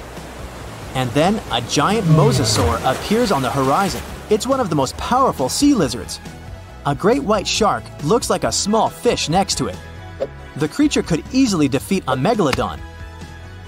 And then it comes across a wooden ship. It bites into the deck and pulls the whole boat underwater. Water dinosaurs are the main obstacle to communication between countries. This slows the progress down for 100 years. People built metal ships to withstand the attacks of the mosasaur. And finally, they managed to establish sea connections. A similar problem occurs when the first planes take off into the sky. Imagine you're flying on a passenger Boeing. You look out of the window and see a pterodactyl. Wait, it's impossible. These winged lizards aren't so fast, but they can catch up with a helicopter or some old biplanes. This poses a serious threat to flights, so people install sound protection systems on board each aircraft. Pterodactyls hear irritating ultrasound from a distance and fly as far away from it as possible. People equip submarines and ships with the same sound shields. Then, after people have learned how to defend themselves from dinosaurs, another problem appears. Lizards are the kings of wildlife, so they displace all other animal species. Dinosaurs run across African savannas, and lizards with fur live in cold winter forests. Lions, wolves, and bears are not the rulers of the wild. Rhinos fight with Parasaurolophuses. Stegosauruses attack hippos and take away their territories. Venomous dinosaurs live in jungles. Lizards that can climb trees scare monkeys. Imagine a reptilian ape jumping from one branch to another. To save regular animals from extinction, people have to control the population of predatory reptiles. Huge parks and nature reserves appear in all countries. People transport dinosaurs there and separate them from other wildlife. Dinosaurs seem to be completely under control. When the danger caused by giant reptiles passes, people begin to breed smaller, harmless lizards. Someone buys a chameleon, and someone keeps a Microceratus at home. There are dinosaur exhibitions. People take these creatures for a walk as if they were dogs. Some people take selfies with reptiles, go shopping, and sit in cafes with small lizards. Dinosaurs aren't formidable now. They're kinda cute. People ride horses, camels, Parasaurolophuses, and Pachycephalosauruses. Of course, many have tried to tame velociraptors, but failed. Those are dangerous reptiles and they don't know how to obey. Taming them is almost as difficult as taming an alligator. But dogs and cats are still more popular because they're more intelligent. The brain of a dinosaur is almost the same as that of a chicken. But who knows, if they had lived to this day, perhaps they would have evolved into smarter creatures. Just imagine if dinos were intelligent. In this case, people would have a big problem. Some scientists think that even if a meteorite hadn't destroyed the dinosaurs, they wouldn't have survived to this day. They needed to carry their own colossal weight at all times. It was an enormous load on their bones and joints. Most dinosaurs wouldn't have been able to survive the Ice Age with such characteristics, but smaller lizards might have succeeded. Fast and agile dinosaurs, such as velociraptors and pachycephalosauruses, would have survived, but in what form? Could dinosaurs have already evolved into something else? Look at the good old chicken. Many scientists believe it's a direct descendant of the formidable Tyrannosaurus. Somewhere deep inside the bird's DNA, there are genes that the dinosaur had. Yep, it's hard to believe, but look at the chicken's body structure and how it walks. Remove the plumage, cover the creature with scales, and give it toothy jaws instead of a beak. And now, you have a mini T-Rex in the coop. And by the way, not only chickens might be the relatives of giant lizards, many birds are dinosaurs' living descendants. Surprisingly, alligators, snakes, crocodiles, and monitor lizards are not as close to ancient reptiles as pelicans, storks, and other flying creatures. Over millions of years of evolution, the paws of dinosaurs turned into wings, and toothy elongated jaws ended up as beaks. The genetics of birds is the key to understanding dinosaurs. Pelicans are similar to pterodactyls, ostriches to velociraptors. Perhaps many other animals also share some genes with ancient lizards. If the meteorite hadn't fallen, all dinosaurs would have evolved into completely different, unusual creatures. Scientists want to carefully study the DNA of birds and try to reverse evolution with the help of genetic engineering. They hope to breed dinosaurs out of eggs one day. But to do this, they need to find a specific genome that hasn't changed over tens of millions of years. It hides in the DNA. And it's not so easy to find it and extract it. Do you think we will see powerful reptiles by 2050? 66 million years ago, I wasn't around then, a huge asteroid hit the Earth and triggered the mass extinction of almost all living creatures on the planet, including dinosaurs. Had the space object crashed somewhere else, some dinosaurs would have been able to survive and still live nowadays. According to some research, the asteroid had about 1 in 10 chances of wiping out the dinosaurs and other animals of that time. It was way more likely to just hit the ground without any strong destructive consequences. To understand how things could have turned out if the place of the collision had occurred elsewhere, we need to find out what happened that day and why the disaster turned out to be so devastating. This huge space rock fell into the coastal area of the Yucatan Peninsula in Mexico. This caused a chain reaction that triggered natural disasters around the world. The place the asteroid hit is called Chicxulub Crater. Now half of this area is underwater. The asteroid was about 7.5 miles in diameter and moving at a speed of 27,000 miles per hour. This rock, bigger than Everest, was rushing toward Earth faster than the speed of sound by almost 40 times. Wow. The energy released in the collision was as powerful as an explosion of about 10 billion atomic bombs, and the destructive force of the blast wave was just one of several disasters. The asteroid happened to fall in one of the worst possible places, and because of the way it fell, it threw a huge amount of dust into the air. Imagine you're jumping into the water like a professional athlete vertically, leaving hardly any splashes behind. And now think of how much water splashes when you jump into the pool like a cannonball. So the asteroid landed the cannonball way. The second disaster the asteroid provoked was soot burning. A small part of the Earth's surface consists of rocks. Only a tiny percentage of that part was rich in oil and sulfur back then. The asteroid burned and lifted so much soot into the air that it would be enough to fill an indoor baseball stadium. According to research, 65 million years ago, only 13% of the surface of the entire planet could have contained the necessary amount of organic material for the formation of such a volume of soot. That's why this place was considered the worst. If the catastrophe had happened on the territory of the other 87%, then dinosaurs would have been alive today. A huge cloud of soot and carbon dioxide rose into the air and covered the sun. The soot turned the sky gray and partially blocked sunlight. This led to a quick drop in temperatures almost all over the planet. It seemed like Earth was inside a gray veil. Many plants and animals couldn't survive the cold snap. Trees began to wither because of the lack of sun. The photosynthesis process was disrupted. The cold and withering of trees led to another catastrophe: global famine. Herbivores couldn't survive because they lost almost all of their food. Plants, flowers, and trees didn't manage to get through the catastrophe. These destructions spread far beyond the asteroid impact site. Hot dust particles, asteroid chunks, and small pieces of rocks settled to the ground across the continent and caused large-scale forest fires. Burning trees threw even more soot into the air, which made the situation even worse. The huge asteroid brought heavy metals with an increased level of toxicity from space. The melting of these substances during the collision provoked firestorms. The asteroid didn't only hit continental land but also water, which triggered a huge tsunami. But that's not the worst part. The seabed was filled with sulfate, and when the energy of the asteroid burned it, it provoked the release of sulfuric acid into the atmosphere. The acid cloud mixed with a cloud of soot and began to spread throughout the sky. Hot rock particles were falling to the ground like fire rain. An acid rain started because of sulfur.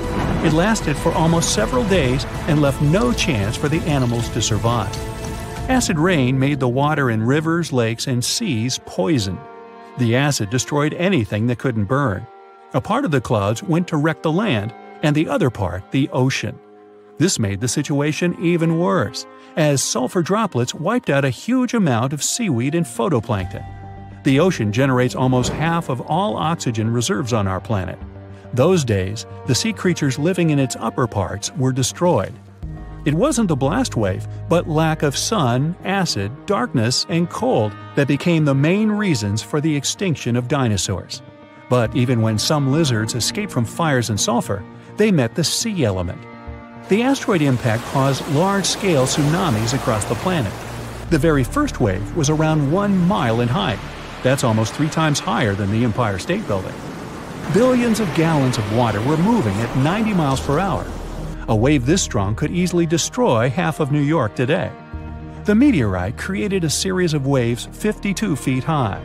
Massive walls of water the size of 5-story buildings collapsed on the shore and demolished everything in their path. Lack of sunlight, temperature drop, acid and fire rains, reduced oxygen production, forest fires, giant tsunamis, and the explosive wave with the power of 1 billion atomic bombs — all this reduced the biological diversity of Earth by 75%. Yeah, that'll change your climate for sure.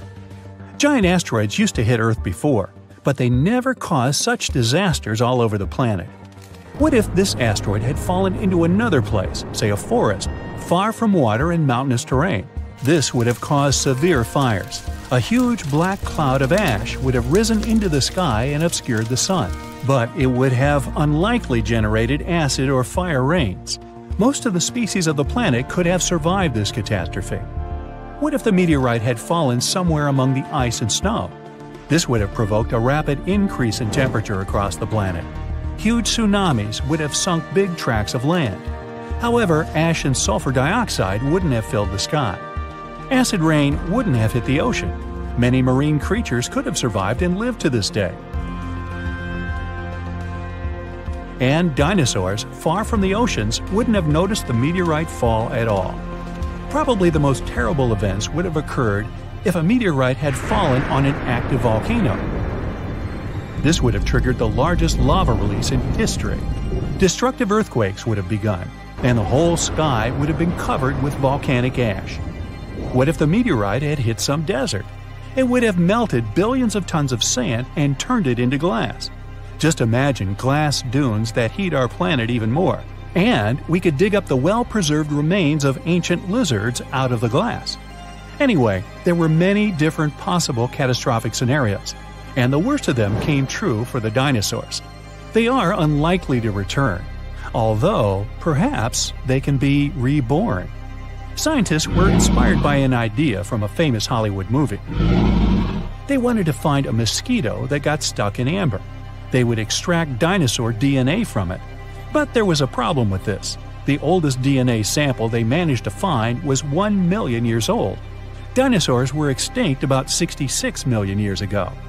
Besides, DNA is a very fragile thing. The probability that it could have been preserved intact somewhere for so long is very small. So, instead of searching for this ancient dinosaur DNA, scientists decided to take DNA from the closest ancestors of these lizards, birds. Over millions of years of evolution, dinosaur paws could have turned into wings, and elongated mouths could have become beaks. Pelicans are very similar to pterodactyls, ostriches resemble velociraptors, and chickens are very much like T-Rex. Okay, let's just stop and imagine for a moment a chicken the size of a T-Rex. Hey, you want a piece of me? Now, the common chicken is recognized as the closest relative of the huge lizard. Remove the plumage from it, cover it with scales, give a toothy mouth instead of a beak, and attach a long tail. And you get a real mini Tyrannosaurus rex by body structure and movement. Deep in its DNA, there are similar genes that formidable predators have. With the help of genetic engineering, scientists plan to play with its DNA and try to reverse the evolution, which means breeding dinosaurs can become a reality. Well, that could come back to bite you. If an asteroid like Apophis hits Earth, we will be destroyed. Massive earthquakes will strike, and tsunamis will flood everything. Apophis is a billion-year-old celestial body that has been in the solar system since its inception. So you might be thinking, well, how likely is it that this giant space stone will collide with our planet in 2029? Well, let's find out, shall we? Apophis is a big, bad asteroid discovered in 2004 by the Kitt Peak National Observatory in Arizona. Since then, it has proudly held the title of one of the most dangerous asteroids ever located. It's around 1,100 feet wide, which is a bit bigger than the Empire State Building and the Eiffel Tower. Because of how scary it is, it was named Apophis, like the Egyptian immortal creature that was considered to bring eternal darkness and destruction to Earth. Oh boy. In 2021, researchers had a once-in-a-lifetime opportunity to study this floating rock when it passed near our planet, and we'll come back to that in a minute. Now, some scientists say that there is a small chance of Apophis hitting the Earth on Friday, April 13, 2029. The Yarkovsky effect is to blame for this, since it can slightly nudge this space rock towards Earth. This effect originates from the uneven emission of thermal photons from a rotating celestial object, resulting in a fascinating force exerted upon it in space. These emitted photons possess momentum and play a pivotal role in shaping the dynamics of the body. The asteroid has two sides, light and dark, just like the Moon. The light side faces the Sun and is warmer than the dark side. But the thing also turns, so the sides constantly change direction and temperature.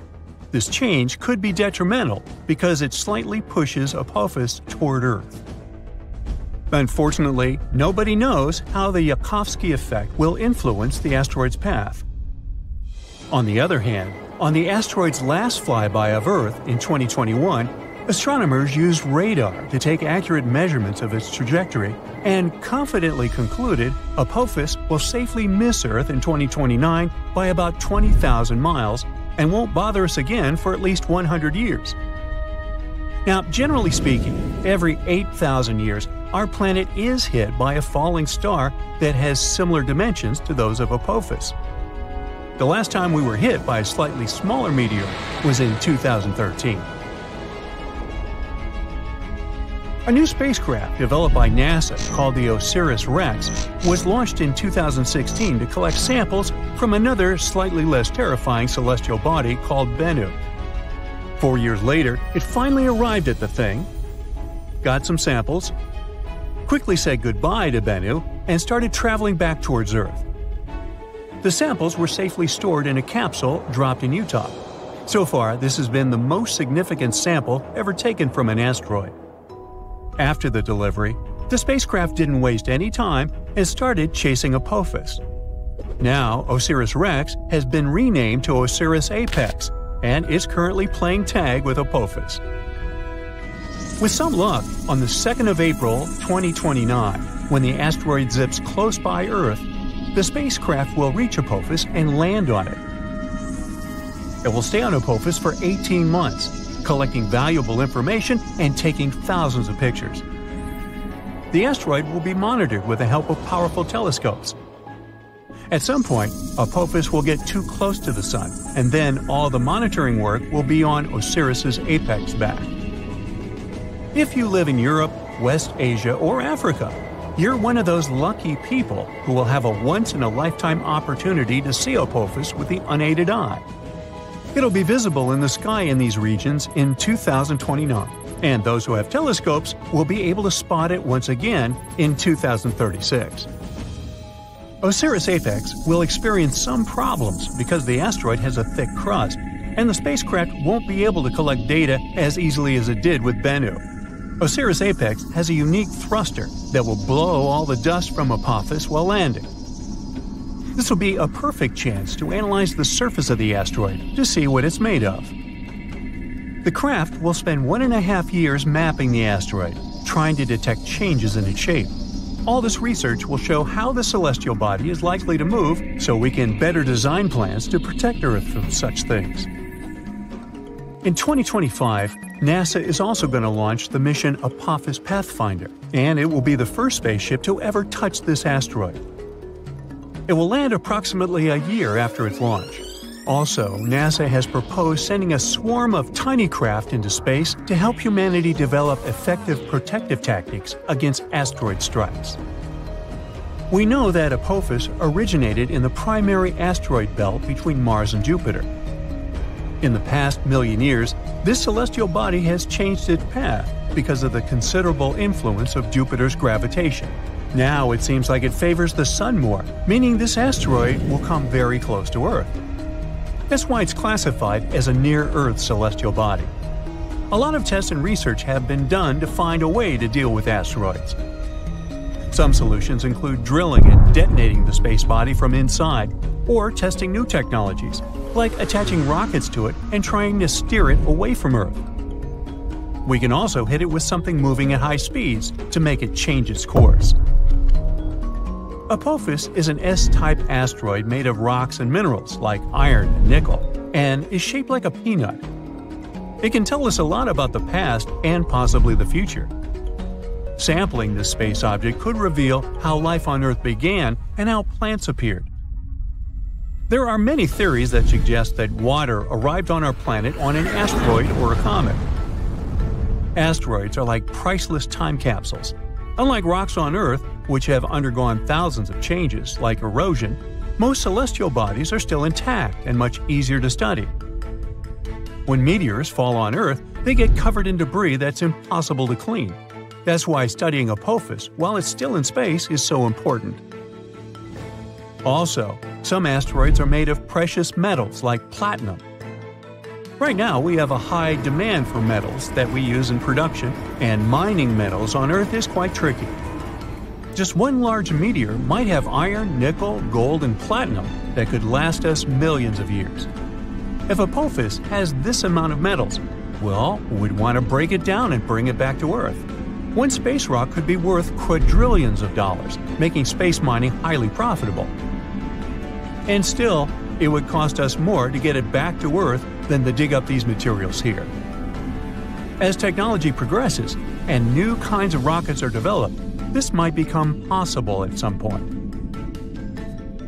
So, even though we're safe for the next 100 years from Apophis, you probably still want to see what would happen if something like it did impact.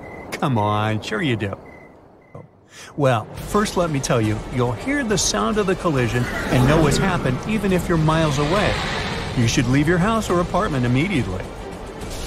Shortly after the impact, massive earthquakes will strike, and many tall buildings will fall. So, staying away from cities might be your best option if you have a choice. But don't escape by car. There will be massive traffic jams, and everyone will panic. Going on foot or by bike is your best option in this scenario. A prime way of transportation will be traveling by plane, so if you've always wanted to get that pilot license, now you've got a good excuse. If you have time, take along extra snacks and water, and an extra pair of socks.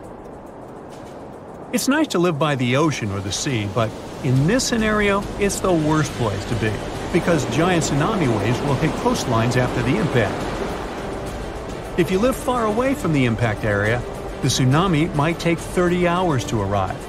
You'll have a bit of time to prepare. In 2007, astronomers spotted a massive 54-ton asteroid roaming space relatively close to our planet. But later they lost track of it. That's why the space rock was declared a lost asteroid. Almost 2 decades have passed since then.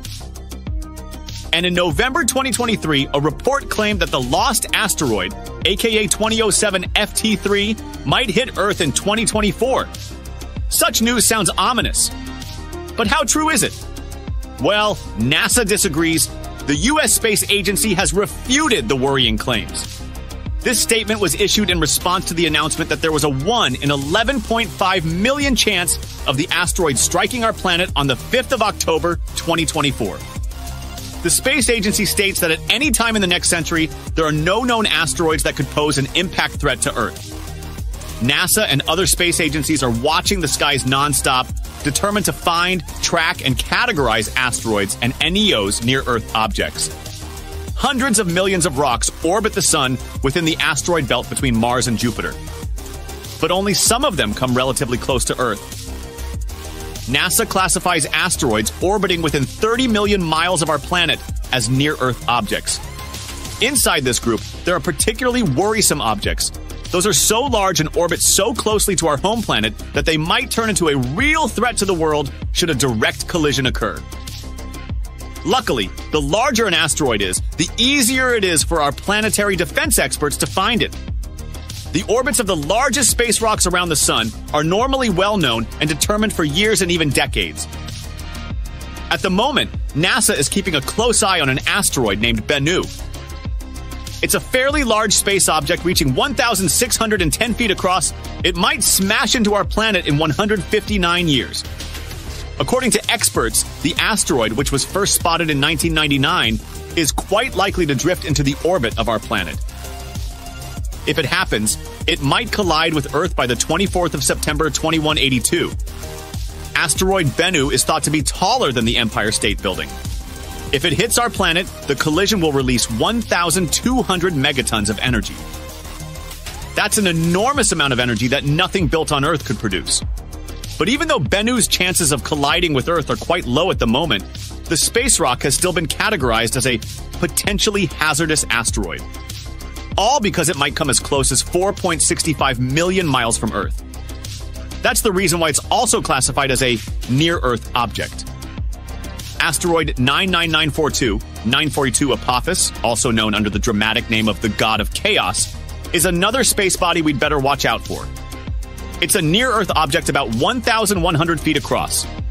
It was discovered in 2004, and at first it was identified as one of the most dangerous asteroids ever detected. Apophis gained notoriety very fast. It was believed to pose a serious threat to Earth. Experts predicted that it would come uncomfortably close to our planet in 2029. Luckily, after a more careful examination of Apophis and its orbit, astronomers concluded that there was no risk of the asteroid colliding with our planet for at least a century. The risk of an impact in 2029 was ruled out completely, as well as the potential impact that could be caused by the asteroid's close approach in 2036. Interestingly, until March 2021, there was still a small chance of a collision in 2068. But then, Apophis made a flyby of Earth, and astronomers took this chance to use powerful radars to estimate the asteroid's orbit around the Sun more precisely. This allowed them to rule out any impact risk for at least the next 100 years. Asteroids flying around is sometimes like a fierce game of dodgeball, where you never know when some of them can go in your direction. So we can just track the situation and hope for the best. To figure out the risk, scientists from different organizations have to study the positions and paths of the asteroids that come close to our planet, especially those that are at least 0.6 miles wide. And the good news is that none of these asteroids will probably hit us for at least the next 1,000 years. Phew! To give us an idea of their power, scientists did an experiment to simulate the impact of such a gigantic asteroid. The energy released from the collision would be a mind-blowing 100,000 megatons.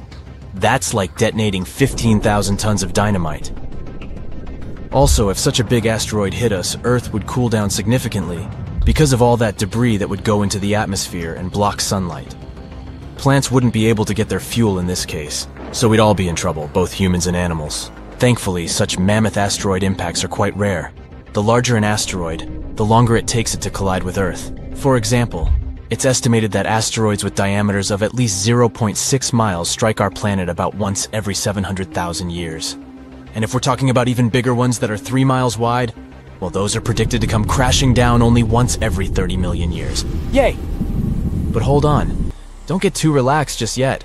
Astronomers focus on really large asteroids because those are the ones that can kinda doom our planet if they hit us.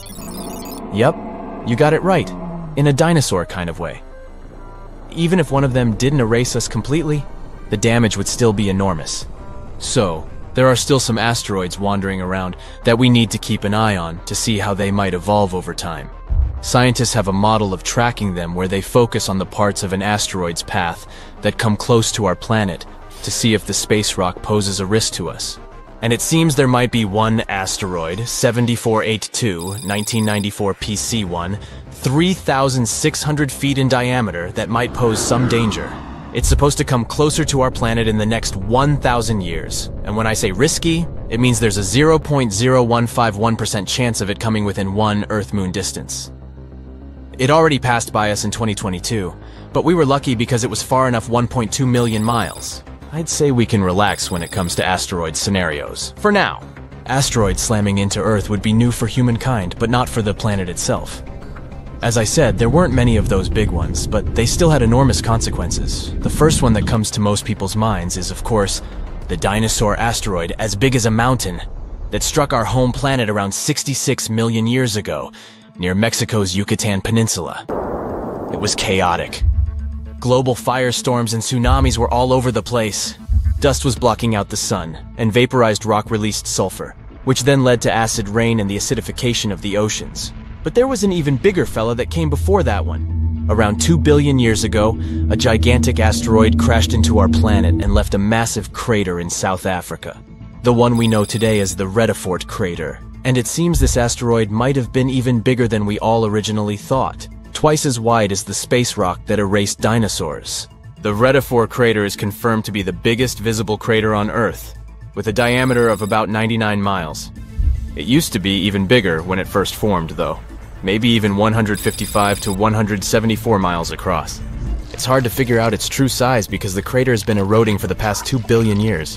Think of it like slicing off layers from the rim of a bowl. The diameter gets smaller with each slice. When the asteroid, 7 or 5 miles wide, that wiped away dinosaurs hit Earth about 66 million years ago, it caused massive destruction. Forest fires, acid rain, tsunamis, and so much ash and dust that it changed Earth's climate. This all made about 75% of life on our planet extinct. The asteroid that created the Redefort crater was not only bigger, but it also traveled at a higher speed, which means the consequences there would have been even worse. But it happened a long time ago, and living beings were different back then. Maybe it was some bacteria that didn't even notice that something unusual was happening. Earth is not the only one. Lots of impacts have happened across our solar system too. For example, in our close neighborhood. Yup, moving to Mercury and its massive crater called the Caloris Basin. It measures about 950 miles across, which is more than the state of Texas. There's a ring of towering mountains around the crater which makes it look even more impressive. You can see different colors in the mosaic image of the Caloris Basin They tell us more about the geology of the basin. The orange parts represent lava that once flooded the basin. These lava flows covered the original surface and added this specific orange hue. And after the lava flooded the basin on Mercury, smaller craters formed on top of the lava surface. These craters dug into the ground and uncovered the material hidden beneath the lava. Some of this material is blue in color. And this blue stuff could be a clue about what the original floor of the basin had looked like before the lava covered it. Venus, the hottest planet in our solar system, has a thick atmosphere that comes with a pretty good defense system against space rocks.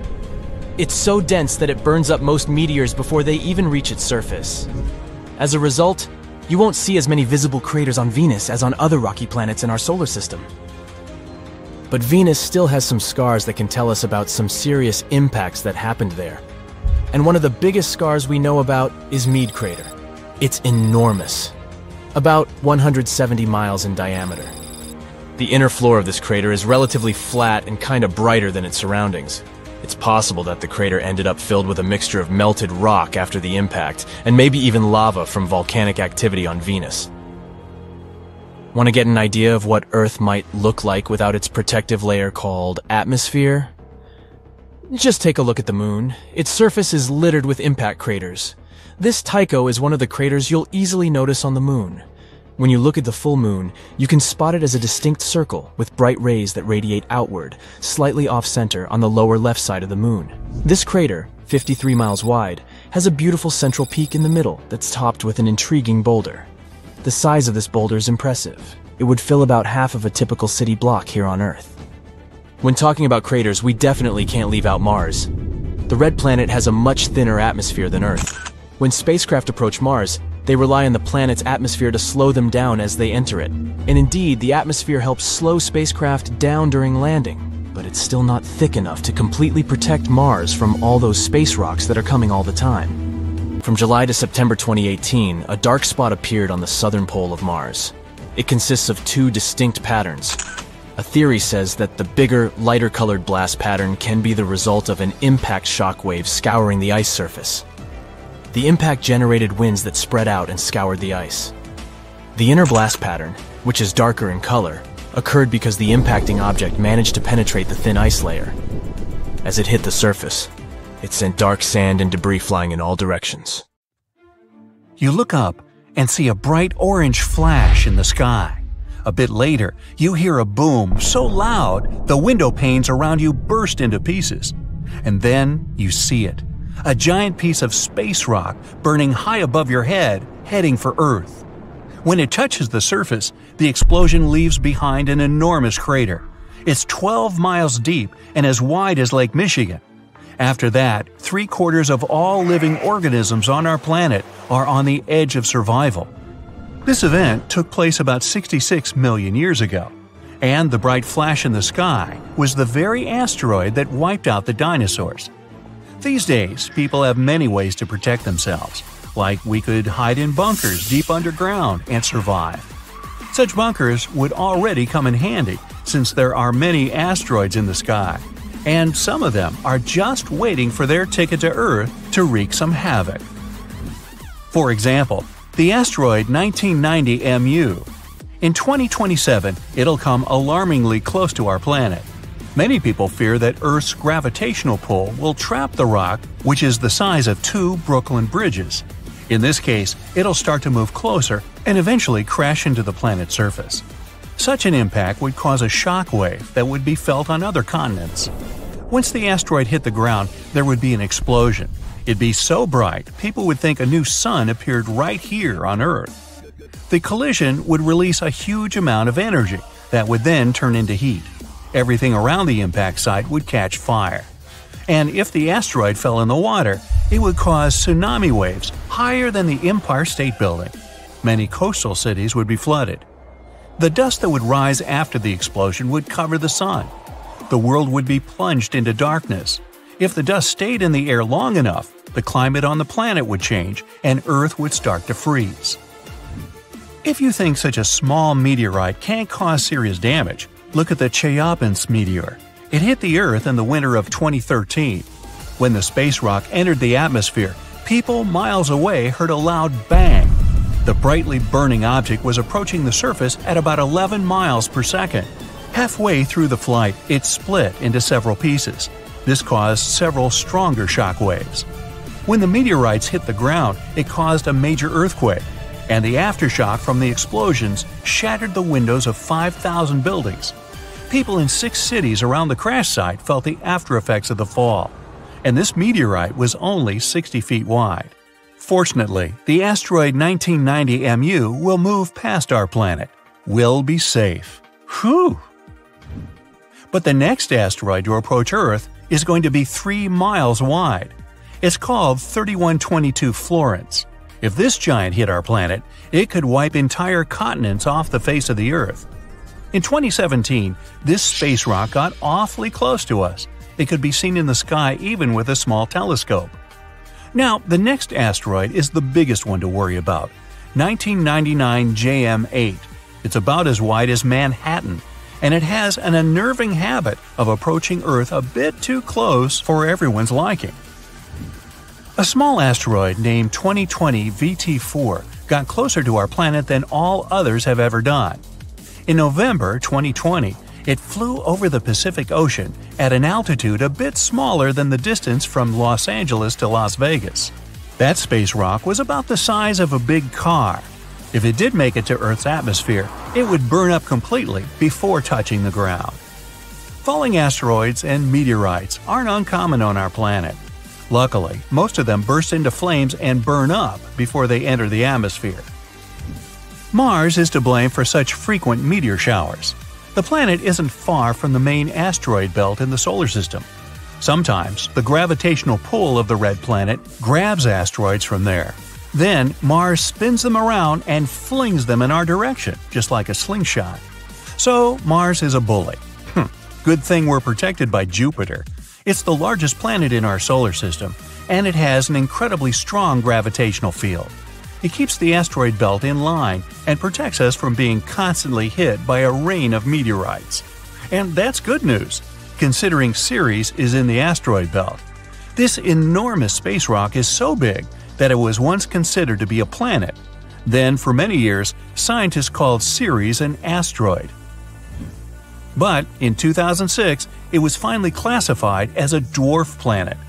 This space object contains a third of the total mass of the asteroid belt, which is about 4% of the Moon's mass. If Earth were as large as a nickel, Ceres would be about the size of a poppy seed. So, what if an asteroid several miles across was heading toward our planet and people had to stop it? Well, we could break the space rock into smaller pieces. A massive explosion could be used to do this. People wouldn't even need to land on the giant asteroid. Getting close to its surface would be enough. Boom! A powerful burst of energy would split the asteroid into several large pieces and tons of debris. The smallest rocks would burn in the heat released in the blast, and it would also change the asteroid's trajectory. The larger fragments would burn up while entering the atmosphere. All witnesses of this unusual meteor shower would have a chance to admire a beautiful fire show. Another means of protection could be a kinetic battering ram. Simply put, it would be a huge object that people would send towards the asteroid approaching Earth. Or it could be a heavy spaceship. This is the method scientists produced to prevent the asteroid Apophis from falling to Earth. This guy is 1,200 feet across and often passes by our planet, coming as close as 19,000 miles above Earth's surface. The asteroid is going to pass close to our planet again in 2029, and there is a possibility that in 3036 it might crash into the Earth. If it happened, the explosion would leave a crater more than 3 miles across. Within 6 miles of the impact zone, all buildings and subway tunnels would be crushed or severely damaged. The event would also trigger a powerful earthquake. In the area of 30 miles away from the crater, car windows and window panes in houses would be shattered. And 75 miles away from the impact site, the earthquake would move furniture and buildings. One way to stop such a catastrophe is to build a heavy spaceship. It would take off from Earth, speed up, and then ram into the asteroid with great force. This impact would alter the course of the huge space rock, and it would fly past our planet. We could also try to stop the asteroid by wrapping it in foil. This would make its surface reflective, and then solar pressure might gradually change the asteroid's trajectory. Another alternative is using the gravitational tug. In this case, we would send an unmanned spaceship, large and heavy, toward the asteroid. It would fly over the space rock and slowly draw the thing closer with its gravitational pull. A small change, of course, would be enough to make the asteroid fly past our planet. Another way to protect Earth would be to build a system of giant lenses in space. Perhaps you've tried focusing sunlight with eyeglass lenses. Then you know how hot this sunlight can get. Now imagine having many giant lenses that are all directed at one point. Scientists think that focusing such a powerful beam of light on the asteroid would make the rock melt and evaporate, slowly changing its route. And one more way to protect ourselves from the asteroid would be to install several rocket engines on its surface. It would turn the space object into a rocket, and we could set its course from Earth. Rogue stars pose a much bigger danger. Like asteroids, they fly through space and can collide with anything in their path. The problem is that they have a gigantic mass, sometimes comparable to our Sun's. Around 70,000 years ago, a duo of rogue stars whooshed past the Sun. It didn't affect Earth, but caused some disturbance on the outskirts of the solar system. This event is likely to happen again someday. The rogue star Gliese 710, about half the mass of our Sun, is moving toward our solar system right now. There's a possibility that it'll begin to grab asteroids from the outer asteroid belt and toss them at us. And then, rare meteor showers you can observe these days will become a regular occurrence. But right now, this rogue star is extremely far from our world, and there's a bigger chance that it'll pass by without affecting our peaceful existence. Imagine flying in a spacecraft in a cloud of asteroids at high speed. You dodge one more, and then hit the gas pedal to the floor and crash into an asteroid at full speed on purpose. This is exactly what NASA is going to do in the near future. The entire mission will begin at Vandenberg Air Force Base in California on November 24th. Let's follow it step by step. So, the Falcon 9 booster rocket is already on the launch pad. It's as tall as a 22-story building, or 11 giraffes, and it can get about 8 tons of cargo into orbit. So you could send a big elephant into space, and a supply of food for it. Countdown. 3, 2, 1, ignition! Smoke clouds everywhere, and the rocket begins to gain altitude. 9 engines are working at full power to accelerate the rocket. At its peak, it reaches speeds 10 times faster than the speed of sound. And then, the rocket engines shut down, and the rocket's first stage undocks to return to Earth. A couple of seconds later, the second stage receives the ignition command. It turns on its one engine and climbs even higher to orbit. The cargo capsule then opens and releases the DART spacecraft. DART stands for Double Asteroid Redirection Test. Once released, the spaceship deploys 2 large solar panels. It'll convert solar energy into electrical energy to power a revolutionary ion engine. Conventional engines create thrust by burning tons of fuel and ejecting it outward. The rocket itself is essentially pushing off the emitted gases. The ion engine will not burn fuel. It'll use a strong electric field to accelerate the ionized gas. Like conventional rockets, it'll eject this gas and create thrust by repelling it. And though the ion engine produces less thrust, it can accelerate the spacecraft to higher speeds. So regular rocket engines have an excellent performance on the road. They push the pedal to the metal, burning a bunch of fuel, while the ion engine slowly accelerates. But when a conventional rocket needs to make a refueling stop, the ion spacecraft will whiz past the regular one at insane speeds. So the DART spacecraft begins its year-long journey. By comparison, a flight to Mars would take about 7 months. Fast forward 1 year ahead, and we've arrived. This is the asteroid Didymos. The far point of its orbit is 2 astronomical units from our star. That's 2 Earth-Sun distances. At this point, the Sun begins to pull the asteroid back, and then it approaches the closest point to the star, 1 Earth-Sun distance. That is, its orbit lies very close to the orbit of our planet. Didymos made its closest approach to Earth at a distance of about 4.8 million miles. That's 20 times farther than the Moon's orbit. It takes 770 days to complete one such revolution around the Sun. So, Didymos is not considered a hazardous asteroid, but in the future, it'll approach the Earth even closer, and the consequences of a collision with it could be catastrophic, given its size. It's bigger than 2 Empire State Buildings, and it rotates at a rate of 1 revolution in 2 hours and 15 minutes, so it has a tremendous amount of energy. Plus, it has an asteroid companion. It's a small pebble 520 feet wide. It's like 12 school buses or 10 train cars. Its orbital period, that is, the time it takes the pebble to make a complete circle around the asteroid, is about 11.9 hours.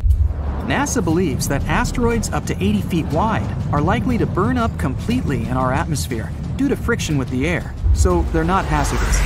Asteroids between 80 feet and half a mile in size will not burn completely and could cause severe damage. And asteroids over half a mile have the potential to wipe out large cities or even entire states. In that sense, we can consider Didymos potentially hazardous. So we're going to test one way of defending against asteroids on it: kinetic impact. That's why we sent DART here. So our spacecraft is going to hit an asteroid, only not its main body, but its little companion. DART is already moving toward it at about 4 miles per second. At that speed, a trip from New York to Washington, D.C. would take less than a minute, and a trip across the United States from coast to coast would take about 10 minutes. DART is getting close. 3 seconds to impact. 2, 1, BAM! The spacecraft crashes into the asteroid at full speed. What are your predictions? Asteroid explodes and is blown to pieces? Or asteroid flies off the main body into space like a billiard ball? Well, scientists predict that this collision will reduce the speed of this small asteroid by a fraction of a percent, but it'll still be enough to reduce its orbital period by a few minutes. Then our telescopes on Earth will be able to study the effects of the collision in more detail. And to learn even more, we'll send another spacecraft to Didymos on another mission. This is Hera. It'll be launched in 2024 and is scheduled to arrive at Didymos around 2027. This spacecraft will carry a bunch of research equipment to assess the collision damage done by DART. When it arrives, Hera will take many pictures of the small asteroid, including a fresh impact crater. Hera will also be carrying 2 CubeSats. These are miniature space probes, smaller than a shoebox. It'll launch these mini satellites, and they will make an even closer approach to the asteroid. They will study this space rock for 3 to 6 months. At the end of the mission, one of them will attempt to land on the asteroid's surface to learn even more about its composition and internal structure. It's also possible Hera will carry a mini impactor. This thing will have to make another impact on the asteroid. Then scientists will be able to evaluate the difference in impacts with a large spacecraft and a small one, and understand how we can defend against asteroids in the future. In theory, we don't need to send a giant rocket to a dangerous asteroid to destroy it. A single strike might be enough to shift the trajectory of the asteroid slightly. On a cosmic scale, changing the trajectory, even by a fraction, would dramatically change the asteroid's finish point. But kinetic impact is not the only way to deal with hazardous asteroids. Check out the gravity tractor. For this technique, we need to send a spacecraft toward the asteroid too. Only it won't crash into it. It'll have to go into its orbit. Any asteroid has a force of attraction, and it'll pull the spacecraft toward it. But the spacecraft's engines will keep it at the same altitude, so the asteroid itself will start attracting to the spacecraft. This method is reliable enough, but it takes a long time. And it'll only work if we detect a potentially hazardous asteroid many years before it arrives at Earth. We should have enough time to send a spacecraft to the asteroid and then carry out an asteroid tractor technique. The other option is a laser. When an asteroid is found, we need to aim a powerful laser beam at it. It'll heat up a certain point on the asteroid, causing the material there to evaporate. This is where physics comes into play. The material on the asteroid evaporates upwards. It makes the asteroid itself move downward. Just like our rocket engines work, the burning fuel is ejected one way and the spacecraft moves the other. We can also use solar power instead of lasers. To do that, we need to build a big space station, which would be equipped with a lot of magnifying glasses. Have you ever tried to burn letters on a wooden surface with a magnifying glass? Well, we'd be doing the same thing, but with an asteroid. The space station will have to focus lots of the sun's rays into one point on the asteroid, Again, the material evaporates because of the high temperature, and this causes the asteroid to change its trajectory slightly so that it flies past our planet. How about foil? That's right, we can avoid a collision with an asteroid by using ordinary foil. We would have to wrap the asteroid in the same reflective material. Then the asteroid won't absorb the sun's rays, but will instead reflect them. This creates a little pressure on the surface of the asteroid. It's as if the sun's rays are pushing the asteroid, and it'll be able to change its trajectory. And not the most obvious but reliable option is conventional rocket engines. We can put several powerful engines on the asteroid. This would create thrust and change the trajectory of the asteroid. And if there are enough engines, we can even take control of the asteroid. So when a bigger space rock appears on the horizon, we'll turn on our engines and point the asteroid straight at it. Such a collision can completely destroy even a very large asteroid. And it would make for one epic light show. Asteroids aren't as rare on our planet as we may think. About 17,000 of them visit us every year. You've probably seen at least one in your life. For example, if you've seen a shooting star. They leave these bright tails behind them as they pass through Earth's atmosphere. Of course, they only look beautiful in the sky. If they reach the ground, the consequences would be catastrophic. Luckily for us, most of them explode 30 to 50 miles above the surface. Their mass is too small for them to withstand such a journey to the end, so most of them remain harmless to us. But we shouldn't underestimate them. Let's start with the smallest ones. 1 to 3 foot high asteroids are about the size of a person. They're too small to cause any real damage. Most often they explode in the atmosphere without even reaching its lower layers. But at the same time, they splash up tons of energy over the surface every time. 13 to 15 foot asteroids, the height of giraffes and mammoths. These larger meteorites come to us less often, once a year and a half. Like the previous ones, they, fortunately, don't pose a serious threat, but they splash out much more energy. 30 feet, the height of a 3 to 4 story building. They visit us once every 10 years, and now we're talking seriously. It throws out a wave that could demolish an entire city. I think you understand how catastrophic the consequences would be if this asteroid touched Earth. 65 feet, multi-story building. They like to visit Earth once every 60 to 70 years. Good news, it explodes at 12 miles above the ground. Its released energy could destroy an entire region if it touched the ground. Bad news, such an asteroid has already visited us recently, and the consequences were pretty rough. It all happened in a city called Chelyabinsk. On February 15, 2013, at about 9:20 a.m. local time, the giant slowed down in the Earth's atmosphere and then broke up into small pieces at 14.5 miles above the Earth. These pieces then flew in different directions. It shattered the windows all over the city and damaged many buildings, including people's houses, schools, and others. It took a while to repair everything, and the scale of this destruction was quite serious. As a result, there were 1,615 injured. But fortunately, no casualties. At least we're safe for the time being. The next such asteroid may come to us only in the 2070s or 80s, and no one knows where exactly it wants to land. Now let's move on. 300 feet. This is the height of the Statue of Liberty together with the pedestal. Such a giant can be seen every 4,500 years, and this is the first asteroid on our list that may literally crash into Earth. The consequences are disastrous. Not only may it demolish an entire city, but it can also set fire to neighboring areas. Well, some people even witnessed such a meteorite land on our planet. The notorious Tunguska meteorite is the biggest asteroid disaster that people have ever seen. It all happened on June 30th, 1908 in eastern Siberia. The meteorite was bright, like a second sun, and people felt the heat wave when it just approached the Earth. It exploded near the river. Fortunately, the whole area was surrounded by taiga, and there were no big cities nearby. But even there, it immediately destroyed a lot of trees. Serious forest fires broke out. The sound of the explosion was heard by people hundreds of miles around. At tens of miles around, all the houses' windows broke. The magnetic storm that resulted from this collision lasted 5 hours. The consequences were truly disastrous, but perhaps this is not the worst thing that awaits humankind. 99942 Apophis. 1,215 feet. It's slightly bigger than the Eiffel Tower. This meteorite, as scientists discovered in 2013, will be our next guest. Collisions of such force occur in about 100,000 years, and this one is gradually approaching. The force of such an explosion is equal to the force of the catastrophic eruption of the Krakatoa volcano in 1883. This eruption is considered one of the most destructive in history. It caused a terrible tsunami. 165 cities and settlements were completely destroyed, and another 132 were seriously damaged. People all around the globe could feel the consequences of this eruption, at least to some degree.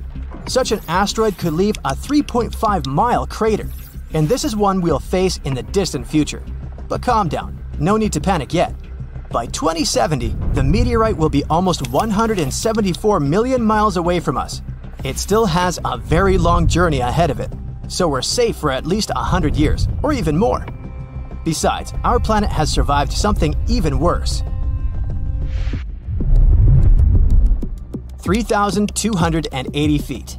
This is higher than the tallest tower in the world, the Dubai Burj Khalifa Tower. Such collisions occur once every 500,000 years. We're not sure when such a collision occurred the last time. 70% of our planet is covered with water. If such meteorites fell into the ocean, it would be extremely difficult to find their traces. But we can assume the possible consequences. The wave would have swept across the entire hemisphere. The crater would be about 9 miles in diameter, and that would be a complete disaster. The last event of such a force happened 26 to 28 million years ago. It was an eruption of the supervolcano La Garita, which is located in the southwest of Colorado, USA. It was one of the most powerful known supervolcanic phenomena in history. During this monstrous eruption, a significant part of the current state of Colorado was destroyed. Scientists are still not sure how far the ashes have spread, but there was an even bigger meteorite in the history of mankind.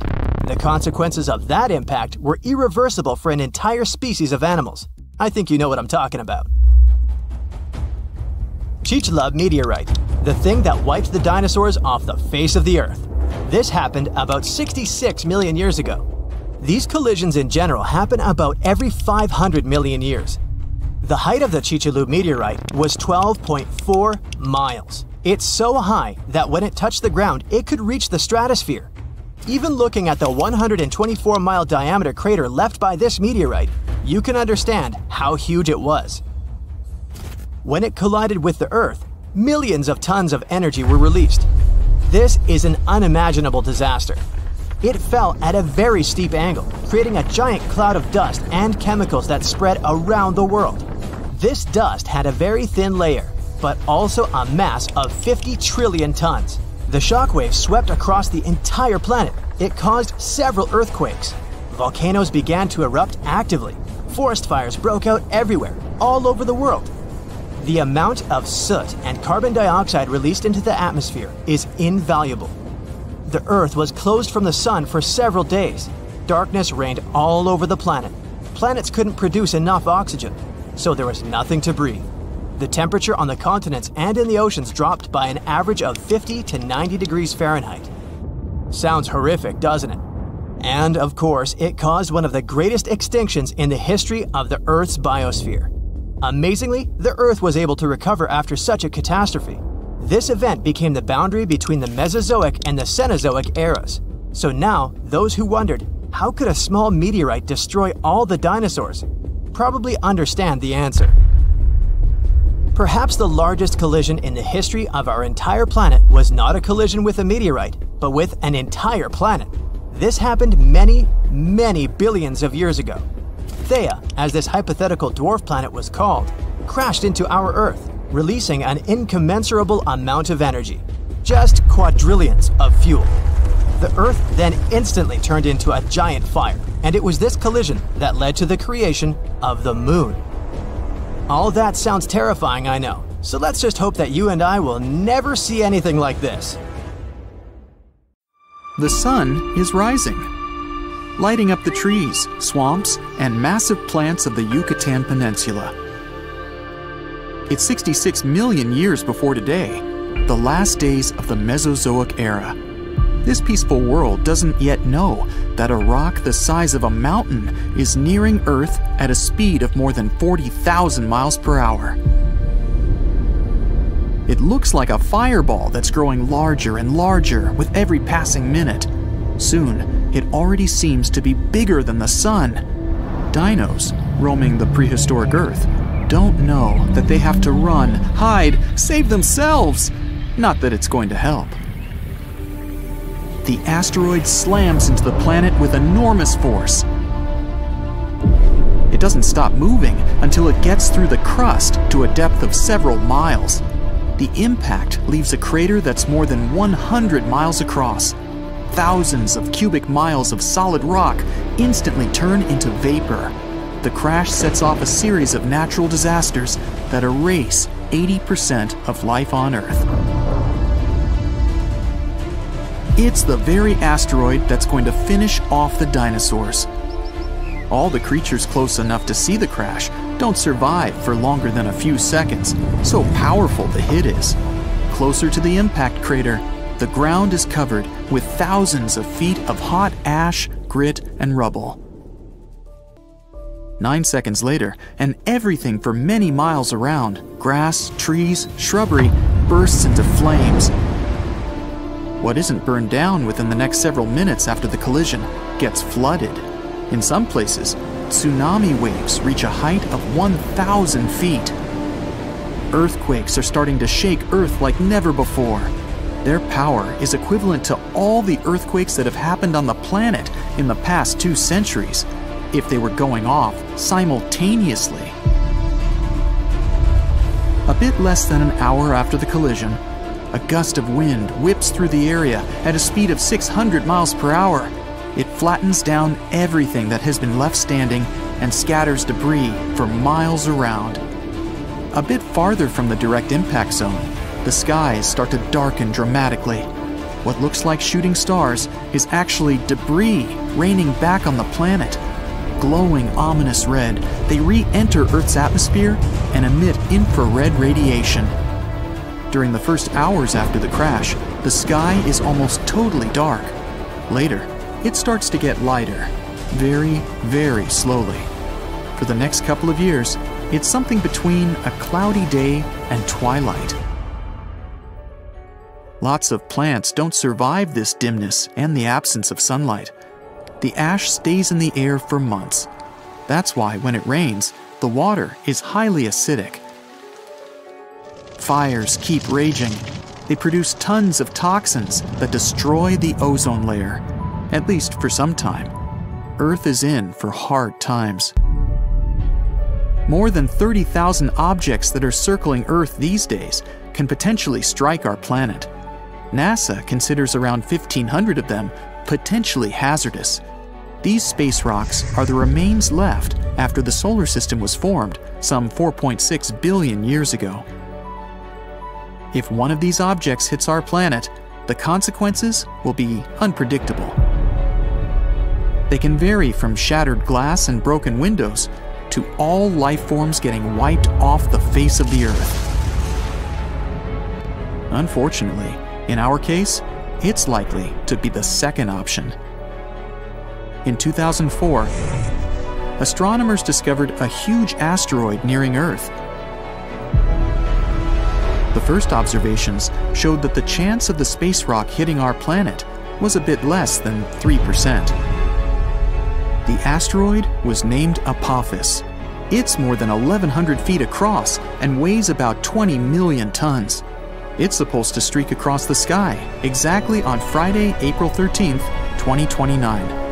Apophis will pass at a distance of 19,000 miles away from Earth's surface. Scientists are almost positive that the intruder won't collide with our planet. What's more, they're super excited about the possibility to see this space object close up. And not only them, up to 2 billion people will be able to watch the asteroid pass with the naked eye.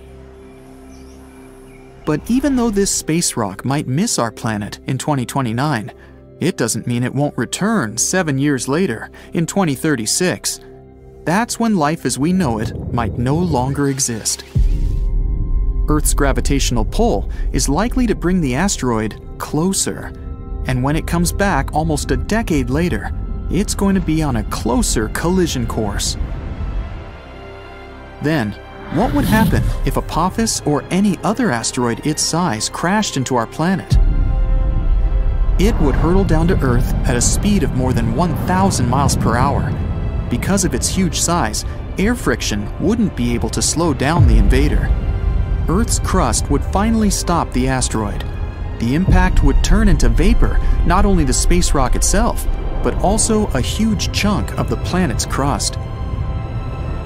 The collision would flatten even reinforced concrete buildings many miles away from the crater.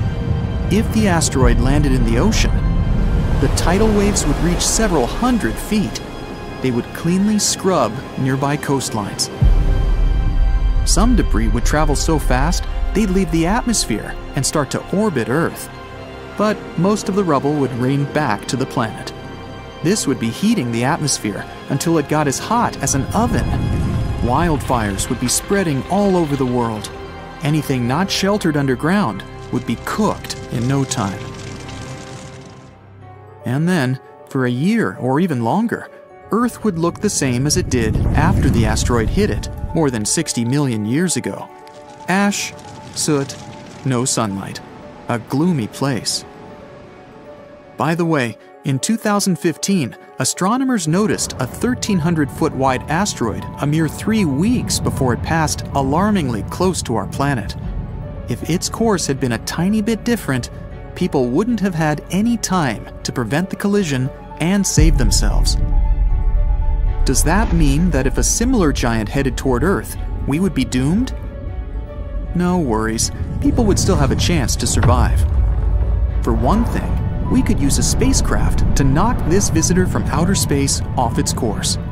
Or it could somehow be blasted into pieces.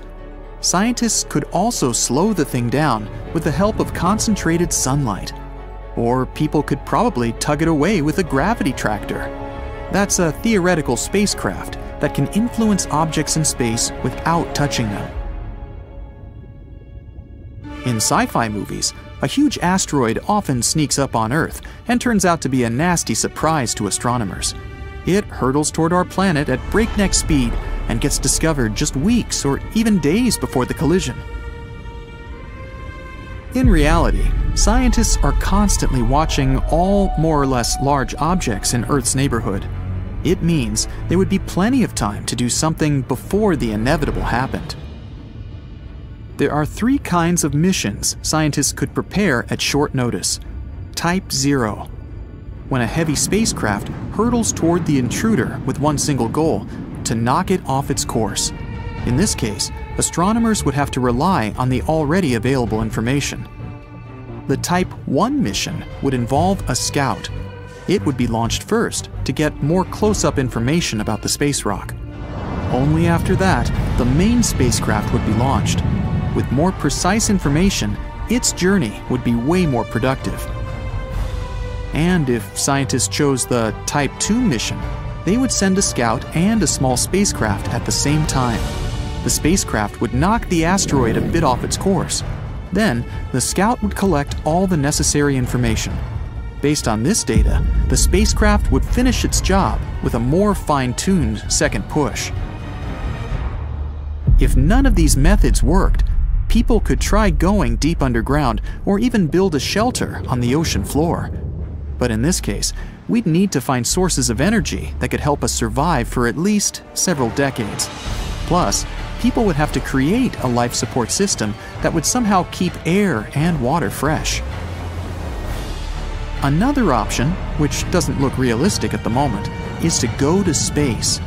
It can't be low Earth orbit, about 1,200 miles above the planet's surface. Debris that would fly up at the impact could easily reach this height. This would probably leave people with 2 options: the Moon or Mars. Sadly, at the moment, we have no idea how to build a self-sustaining space colony, and there's not so much time left to figure it out. Boom! An explosion of supersonic waves, interplanetary heat, dust, fumes. The Earth's atmosphere has been invaded by a cosmic rock the size of Everest. A few seconds ago, this rock, weighing trillions of tons, was hurtling towards Earth. It could fly from New York to Anchorage faster than you could fry yourself an omelet. This monster's name? The Chicxulub Incident. Epic name, right? 66 million years ago, it crashed into the Earth. Back then, dinosaurs ruled the planet, but not for long. The epic collision took place in modern Mexico, in the Yucatan Peninsula, right near Cancun, where the dinosaurs were vacationing. Well, probably not. Still, the huge space rock hit the ocean, but even all that water couldn't stop the inevitable. The collision caused a huge amount of energy to be released. The horror on a planetary scale had begun. Imagine a mini-sun lighting up the surface of the Earth with tsunamis the height of the Statue of Liberty bursting from the epicenter of the watery impact. Not good. The blast blew through the surface of the Earth. It was as hot as an oven and burnt everything in its path. The impact provoked a colossal earthquake and serious volcanic activity. A bunch of volcanoes simultaneously released hot lava and ash into the prehistoric skies. Millions of tons of ash and soot poisoned the air. This formed a huge ash cloud in the atmosphere, which blocked out the sun's rays for several years. The long winter had begun. Only there wasn't any snow falling from the sky, but rain made of sulfuric acid. Yes, the Chicxulub incident might just be the most important thing that ever happened in the history of our planet. Even more than YouTube. Back then, there were loads of volcanic eruptions, a lot of flammable oxygen in the atmosphere, constant temperature changes. It was the perfect and worst time for all of this to go down. So, how are we so sure about all this? Well, the asteroid left an absolutely huge crater on the planet's surface. Today, this scar is hidden under the Gulf of Mexico. Scientists found a lot of places on Earth with abnormally high levels of iridium. This metal is very rare on Earth, but it's in a lot of asteroids that scientists have examined. Scientists studied some 66 million-year-old rocks. In the layers of rock, they found dust, the same dust that comes from asteroids. This could only have happened if a huge asteroid had crashed into Earth. The catastrophe led to the extinction of not only the dinosaurs, but also the asteroid. It was so hot at the point of impact, part of the asteroid just disappeared. A lot of water vapor and carbon dioxide shot up into the atmosphere. But the biggest problem, sulfur. It got kicked up by the asteroid impact and flew up into the air. These tiny sulfur particles blocked out a lot of the sun's rays. Without the sun, a lot of plants disappeared and the climate eventually got colder. The immense heat turned stones into glass. Scientists call these things tektites. The energy of the impact threw them up into the skies. After a short flight, the tektites fell down to Earth. But it wasn't pretty. Rain fell too, only instead of drops of water, you'd have seen hot glassy fireballs. They bombarded the planet's surface for days. The tektites set fire to everything. Scientists found evidence of this all over the world, not just near the collision site. But a lot of things from back then are still a mystery. Some scientists think that Chicxulub wasn't even an asteroid. It might have been a comet. Asteroids are mostly made of stone and metal. Most often they kind of look like a potato. A comet contains rock, metal, and ice. Comets look like dirty cosmic snowflakes, complete with ammonia, methane, and carbon dioxide. Comets sometimes come from the Oort cloud. It's a huge cloud of ice and debris around our solar system. From time to time, comets break free from the pack and head towards our sun. According to scientists, this special comet flew right past Jupiter. The gravity of that huge planet accelerated the comet even more. It flew towards the sun, gaining more and more speed. The comet's outer ice shield started to evaporate, and it probably gave off a lot of dust and gas, which made it look like it had a tail. The sun's gravity eventually shattered the comet apart. One of the fragments flew through space and crashed into the Earth 66 million years ago. So, asteroid or comet? The truth is, we'll never know. What we do know is that the Earth was seriously unlucky to be in its path, and it was never the same again. The catastrophe stopped the development of 75% of life on Earth. Some bigger marine animals, like crocodiles, turtles, and fish, survived the impact. Out of all land animals, the only ones to survive were the ones that were, on average, smaller than the modern raccoon. That includes a bunch of special species of dinosaurs, the ancient ancestors of birds. Scientists believe they survived for two reasons. After the huge impact, it took a long time for plants to start growing again, and a lot of animals didn't survive. Most remaining animals didn't have enough food. But these dinosaurs had a beak. With its help, they could split open nuts and dig seeds out of the soil, so they survived. The second reason is that these lucky guys had bigger brains. Some people think that they were able to cooperate with each other and quickly adapt to the new conditions. Other life forms survived too. Fungi and mold survived underground and underwater. Gradually, the darkness cleared away, and ferns began to take over the lifeless landscape.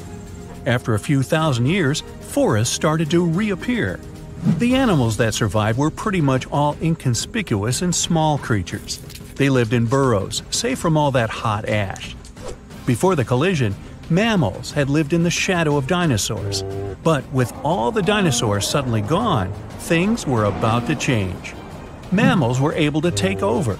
They began to dominate life, at least on land. Back to the moment when everything changed. Turns out, it wasn't the size of the asteroid that made it so powerful. It was more about the angle in which it hit the Earth. If the angle of impact had been different, the dinosaurs might have even survived the catastrophe. So, what would that have looked like? Well, let's travel back, way back. Oh no, there's a giant asteroid heading for Earth. Oh, wait, never mind, it missed. Whew.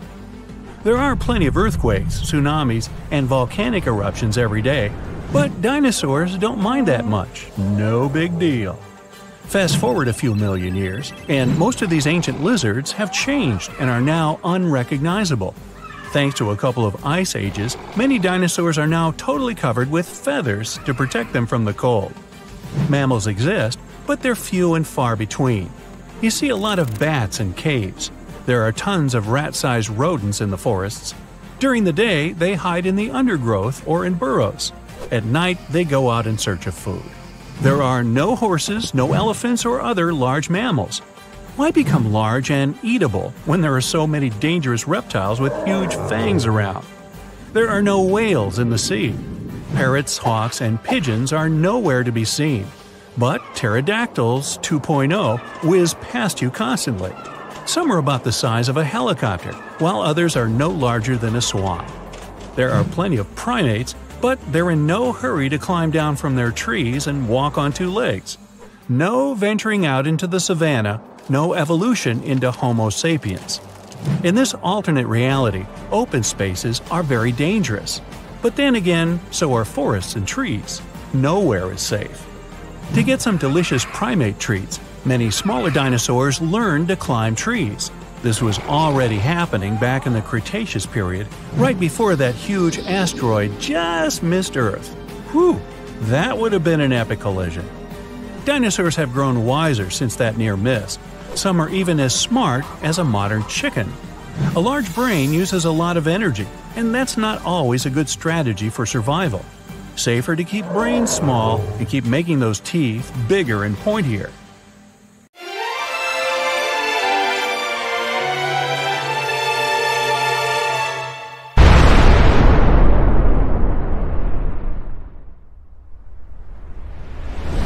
From tiny critters to colossal creatures, all animals are trying to escape from a wall of fire moving in their direction. The temperature is rising, and everything around starts catching fire. Soon, lots of animals and plants on Earth will cease to exist. This is the aftermath of a giant asteroid crashing into our planet. But what if dinosaurs had had critical thinking skills? They could have guessed what was going to happen, because this asteroid was visible a year before the impact. 1 year before the impact. With no city lights, all bright spots in the sky are stars. Some of them are planets reflecting the light coming from the sun, like Mars. But one of these dots is the asteroid. Later, it's going to be known as Chicxulub Impactor. It got this name because of the region of modern-day Mexico where it fell. Anyway, at this point, the asteroid looks like a star. It has the same brightness as Neptune. You could even have photographed it with a high-quality camera. If only dinosaurs had thumbs. The impactor is now passing through Jupiter's orbit. From this distance, Earth looks like a pale blue dot. 1 month before impact. The asteroid has become much brighter. It's now the most brilliant spot in the night sky after the Moon. The asteroid crosses the orbit of Mars. Its tail, consisting of dust and gas, is getting longer and longer. It's now as long as 2 times the distance from Earth to the Moon. 1 week before the impact. The intruder's tail is now 5 times the distance from the Earth to the Moon, but the dinosaurs can't appreciate its beauty. To them, it's just another bright dot in the night sky. If this asteroid were flying toward Earth right now, scientists could pinpoint the exact location of its impact within a mile. Then we would evacuate people from the impact area and avoid a major catastrophe. 1 day before the impact. The Chicxulub impactor now holds first place among the brightest objects in the sky. The light surrounding it, called the halo, seems even bigger than the Moon itself. The asteroid is now passing through the Moon's orbit. It looks like a bright spot that leaves an ashy trail behind it. 1 hour before the impact. The light from the Chicxulub impactor is brighter than the full Moon, and its movement can be seen with the unaided eye. Nights on Earth aren't dark anymore. Only now, dinosaurs begin to feel anxious. All animals on Earth start to seek shelter. 10 minutes before the impact. The asteroid is now passing through Earth's orbit. Thousands of small fragments from its tail begin to fall on the planet. It looks like a meteor shower. So far, these fragments are too small. They all burn up in the atmosphere before reaching the surface of the planet. The asteroid is approaching South America. If someone was looking at it from Europe, it looked like a sunset. The bright dot of the Chicxulub impactor is falling behind the horizon. 2 minutes before the impact. Dinosaurs can now easily see the asteroid shape. If they knew how to do it, they could even estimate its size. It's a bit more than 6 miles across, which means it's almost the size of Manhattan Island, and the giant's weight is 15 plus 15 zeros pounds. It's flying toward the Yucatan Peninsula at a mind-boggling 7.5 miles per second. At that speed, you could get from New York to Los Angeles in around 10 minutes, but you'd kind of burn up on the way. 10 seconds before the impact. The Chicxulub impactor is now approaching the ground. A few more feet and bam! The night sky suddenly turns white. The flash is so bright that the sun isn't visible at this point. The asteroid's entry causes a powerful blast that can be heard on the other side of the world. The huge asteroid begins to burn because of friction with the air. It heats up and splits into many pieces. These pieces shower on Earth. After a few seconds, the largest part of the meteorite hits the ground. Its mass and speed provide the Chicxulub impactor with an enormous amount of energy. In the next moment, a super powerful explosion shakes the ground. The blast wave from the meteorite begins to spread out from the impact site. It rips out huge chunks of soil and trees and then pushes them to the ground like dominoes. The temperature of the blast wave is so high that everything around the impact site catches fire. The energy released during the collision also penetrates deep into the planet. This causes the strongest earthquakes in our planet's history. They, in turn, generate tsunami waves as high as the Empire State Building. 5 minutes after the impact. The meteorite leaves behind a huge crater. It's as wide as Lake Huron and deep enough to fit inside 2.5 Mount Everests. Dinosaurs are running around in panic. They try to evacuate toward North America, but most of them don't make it through unfamiliar swampy territories. Another danger is the ongoing meteor shower.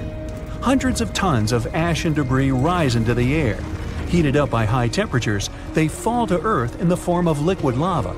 Ash and smoke fill the atmosphere and block the sun's rays. Earth plunges into darkness. For several more weeks, our planet will be totally dark.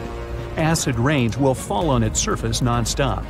There was a lot of sulfur in underground deposits on the Yucatan Peninsula. The energy of the explosion evaporated all this sulfur. Now it's cooling in the air, gathering in clouds, and dripping to the ground. Most animals survive the impact, but the mass extinction continues for many more months. The collision has plunged Earth into darkness, and this has wiped out most of the plants that fed on sunlight. The plant-eating dinosaurs have lost their main food source and begin to disappear. But plant-eating dinosaurs are the main diet of meat-eaters, and now dinosaurs like T-Rex have nothing to eat. Soon, they go extinct too. In other words, it wasn't a meteorite that wiped out dinosaurs, but hunger and climate change. Meteorites of this size fall once every 100 million years. It means that such an event might happen again. Will humans manage to survive this disaster? These days, we can look out far into space, and the appearance of an asteroid the size of the Chicxulub impactor won't be a surprise to astronomers. In general, asteroids that are more than 460 feet across are considered potentially dangerous. Anyway, if we know about the approaching space body, we'll be able to build shelters filled with food and water supplies. Once the asteroid is close enough, we can wait for the impact and its consequences inside. But when people come back to the surface, they'll see cities and towns torn down. Our planet will look like a lifeless desert. That's why we need another alternative, which is to prevent the impact. Here, we have many options depending on the size and material of the asteroid. According to NASA, the most effective way is a kinetic ram. We'll need to send a fairly large and heavy object, such as a spaceship, into space. When it approaches the asteroid, scientists will choose the perfect trajectory, and the ship will crash into the space body. A powerful collision will change the asteroid's course, making it fly past Earth. The further this space body is from our planet, the easier it'll be to send it away. Another option is a controlled explosion on the surface of the asteroid. Newton's first law of motion will help us here. It says if a body is moving at a constant speed in a straight line, it will keep moving that way unless it is acted upon by a force. So, if we make a big enough explosion or force, the asteroid will shift its trajectory. How much it moves depends on the amount of force applied to it. We can also blast the asteroid right from inside. In this case, there will be no need to change its trajectory. Instead, we'll try to turn one huge hunk of rock into a bunch of smaller fragments. They will burn up in the atmosphere and do no harm to our planet. Another way is a gravity tug. Every heavy object has its own gravitational force and gravitational field. Our goal will be to send a spacecraft to the asteroid and make it fly close to the intruder. The asteroid will attract the spaceship, but its engines will resist. As a result, the ship will slowly but surely pull the asteroid toward itself. This method will take much longer, but gradually, the trajectory of the asteroid will change and it won't crash into Earth. Hopefully. We can also use solar power. We can build a spaceship with a system of giant magnifying lenses. Then we'll send that station closer to the Sun. When we spot an asteroid, we'll point the lens in its direction and focus the beam on the space body. The heat from the Sun will cause the asteroid's material to evaporate. Eventually, this will make the intruder change its trajectory. About 800,000 years ago, I wasn't around then, a gigantic asteroid soared through space and plummeted toward Earth. It slammed into our planet with enormous force. It blanketed 10% of Earth with shiny black and green lumps of rocky debris known as tektites. Tektites are pieces of rock that get liquefied by the heat of a meteorite impact. Then they cool down to look like dark, glassy pebbles. A trail of these tektites was strewn across Southeast Asia and reached all the way to eastern Antarctica. This is how scientists know this giant meteorite crash happened. Well, researchers spent nearly 100 years trying to find the gigantic crater caused by the impact. But tektites were too widespread. That's why they couldn't pinpoint the exact location, until recently. A team of experts from different universities tried to discover the ground zero of the meteorite impact. They investigated several craters in China and Cambodia, but none seemed to be created by a meteorite crash. The experts then decided to investigate Laos. It's a country where they discovered the largest and most concentrated number of tektites. After ruling out all visible craters, the team came up with a new theory. What if the crater is hidden by something? In search of the potential crater, the scientists measured gravity readings at different locations all across Laos. At the site of an ancient volcanic eruption, below thick, dense layers of cooled volcanic lava, they discovered a severe gravitational anomaly. It turned out to be a large, elongated crater, over 300 feet deep and spreading 8 miles wide and 11 miles long. Based on the location and the crater's enormous size, scientists believe this is the impact site of the ancient meteorite. Meanwhile, over 2 billion years ago, long before the age of dinosaurs, Earth was struck by one of the largest asteroids to ever hit our planet. The asteroid was approximately 6 to 9 miles across and created the biggest impact crater on Earth. This is the Vredefort crater.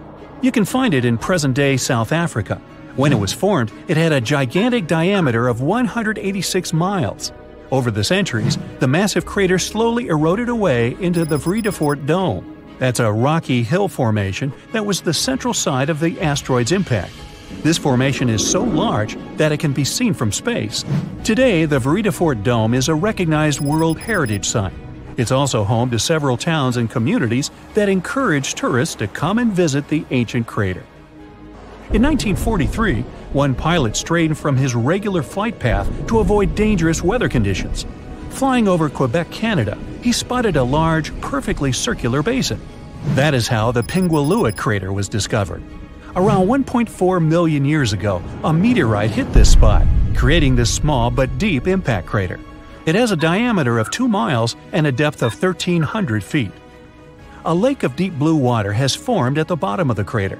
It's said that this lake contains some of the purest water in the world as it has no inlets or outlets. It means that the lake is only filled by rains and melting snow. The lake is home to one species of fish, the Arctic char.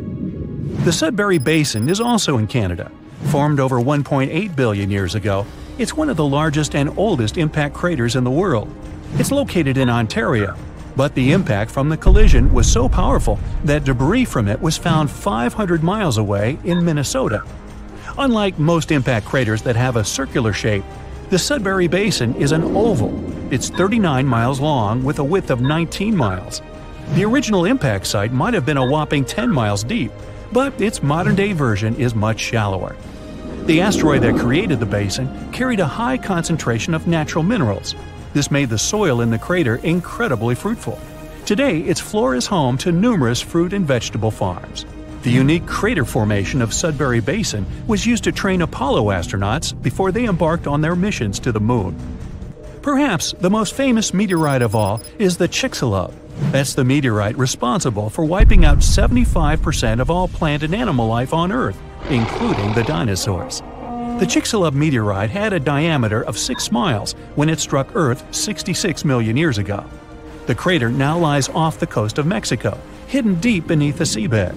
It's around 93 miles across and 12 miles in depth.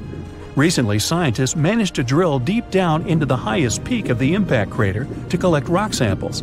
They discovered that the disappearance of dinosaurs wasn't caused by the giant size of the meteorite or the scale of the blast.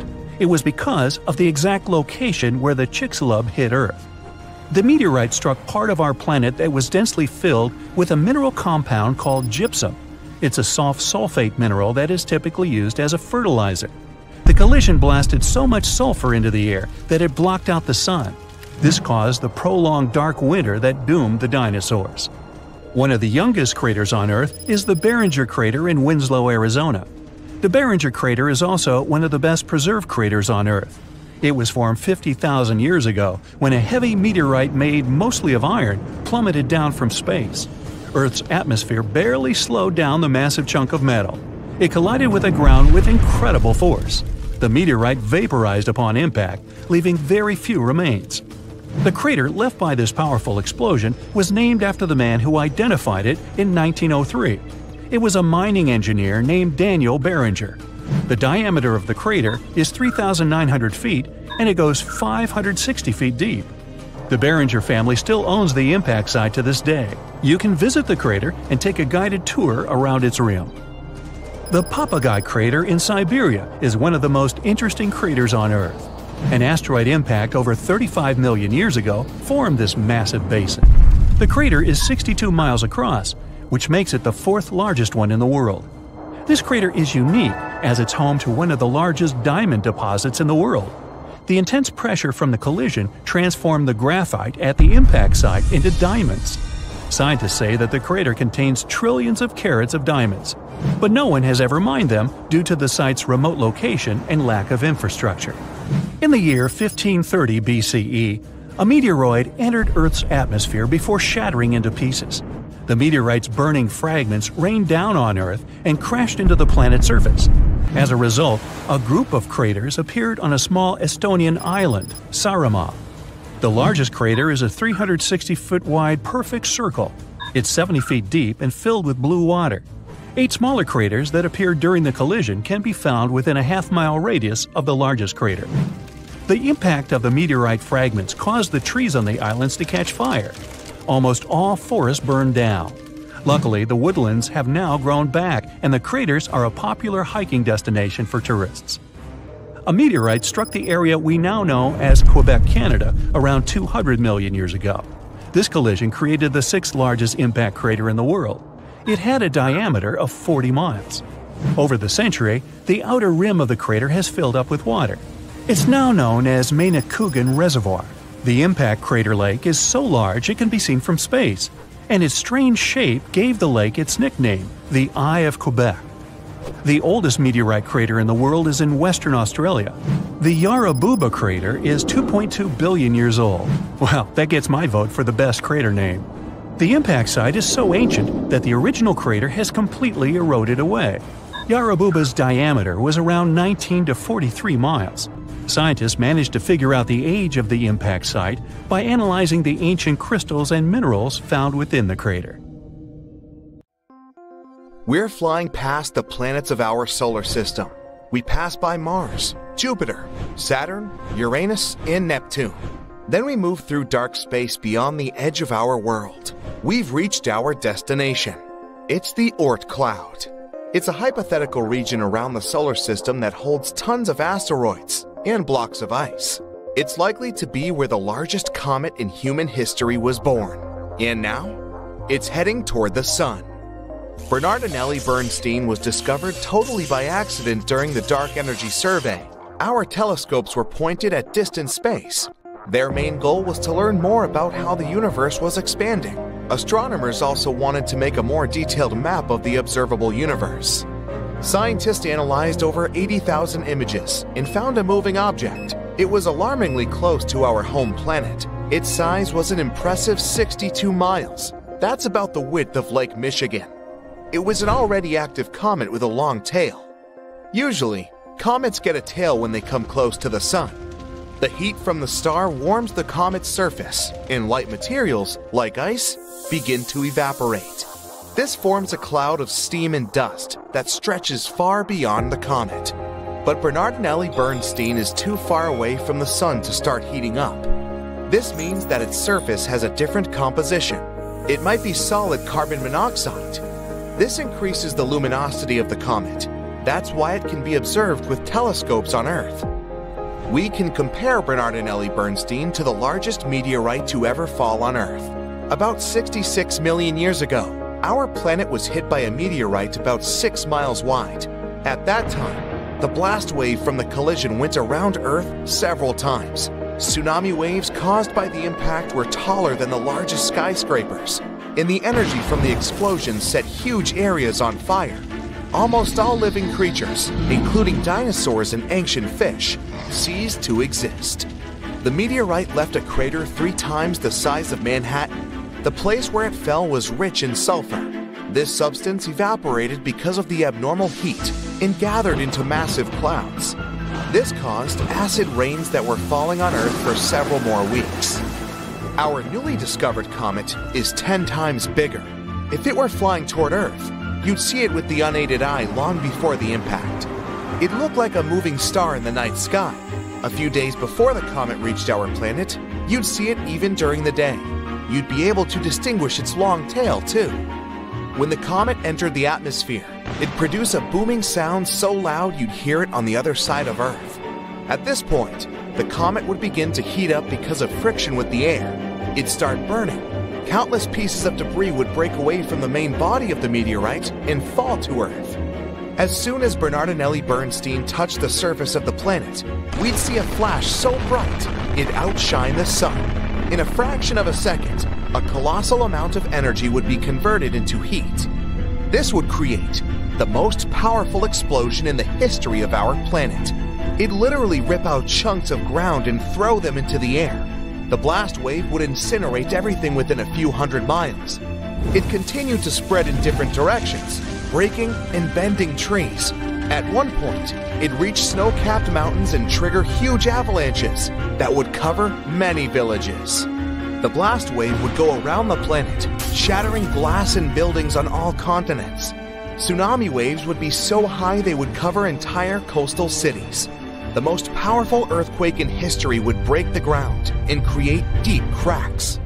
After the impact, billions of tons of dust and ash would rise into the air. A giant black cloud would completely block the sun's rays. Earth would be plunged into darkness. All the debris in the air would start melting. They'd turn into liquid lava and fall back to the surface, causing even more damage. The ash and dust in the air would cover the sun for several more months. During this time, the temperature on Earth would drop by several degrees. Even if they were hiding in deep shelters and bunkers, people, as well as all other living organisms on the planet, would be unlikely to survive this event. Fortunately, Bernardinelli Bernstein isn't going to approach Earth.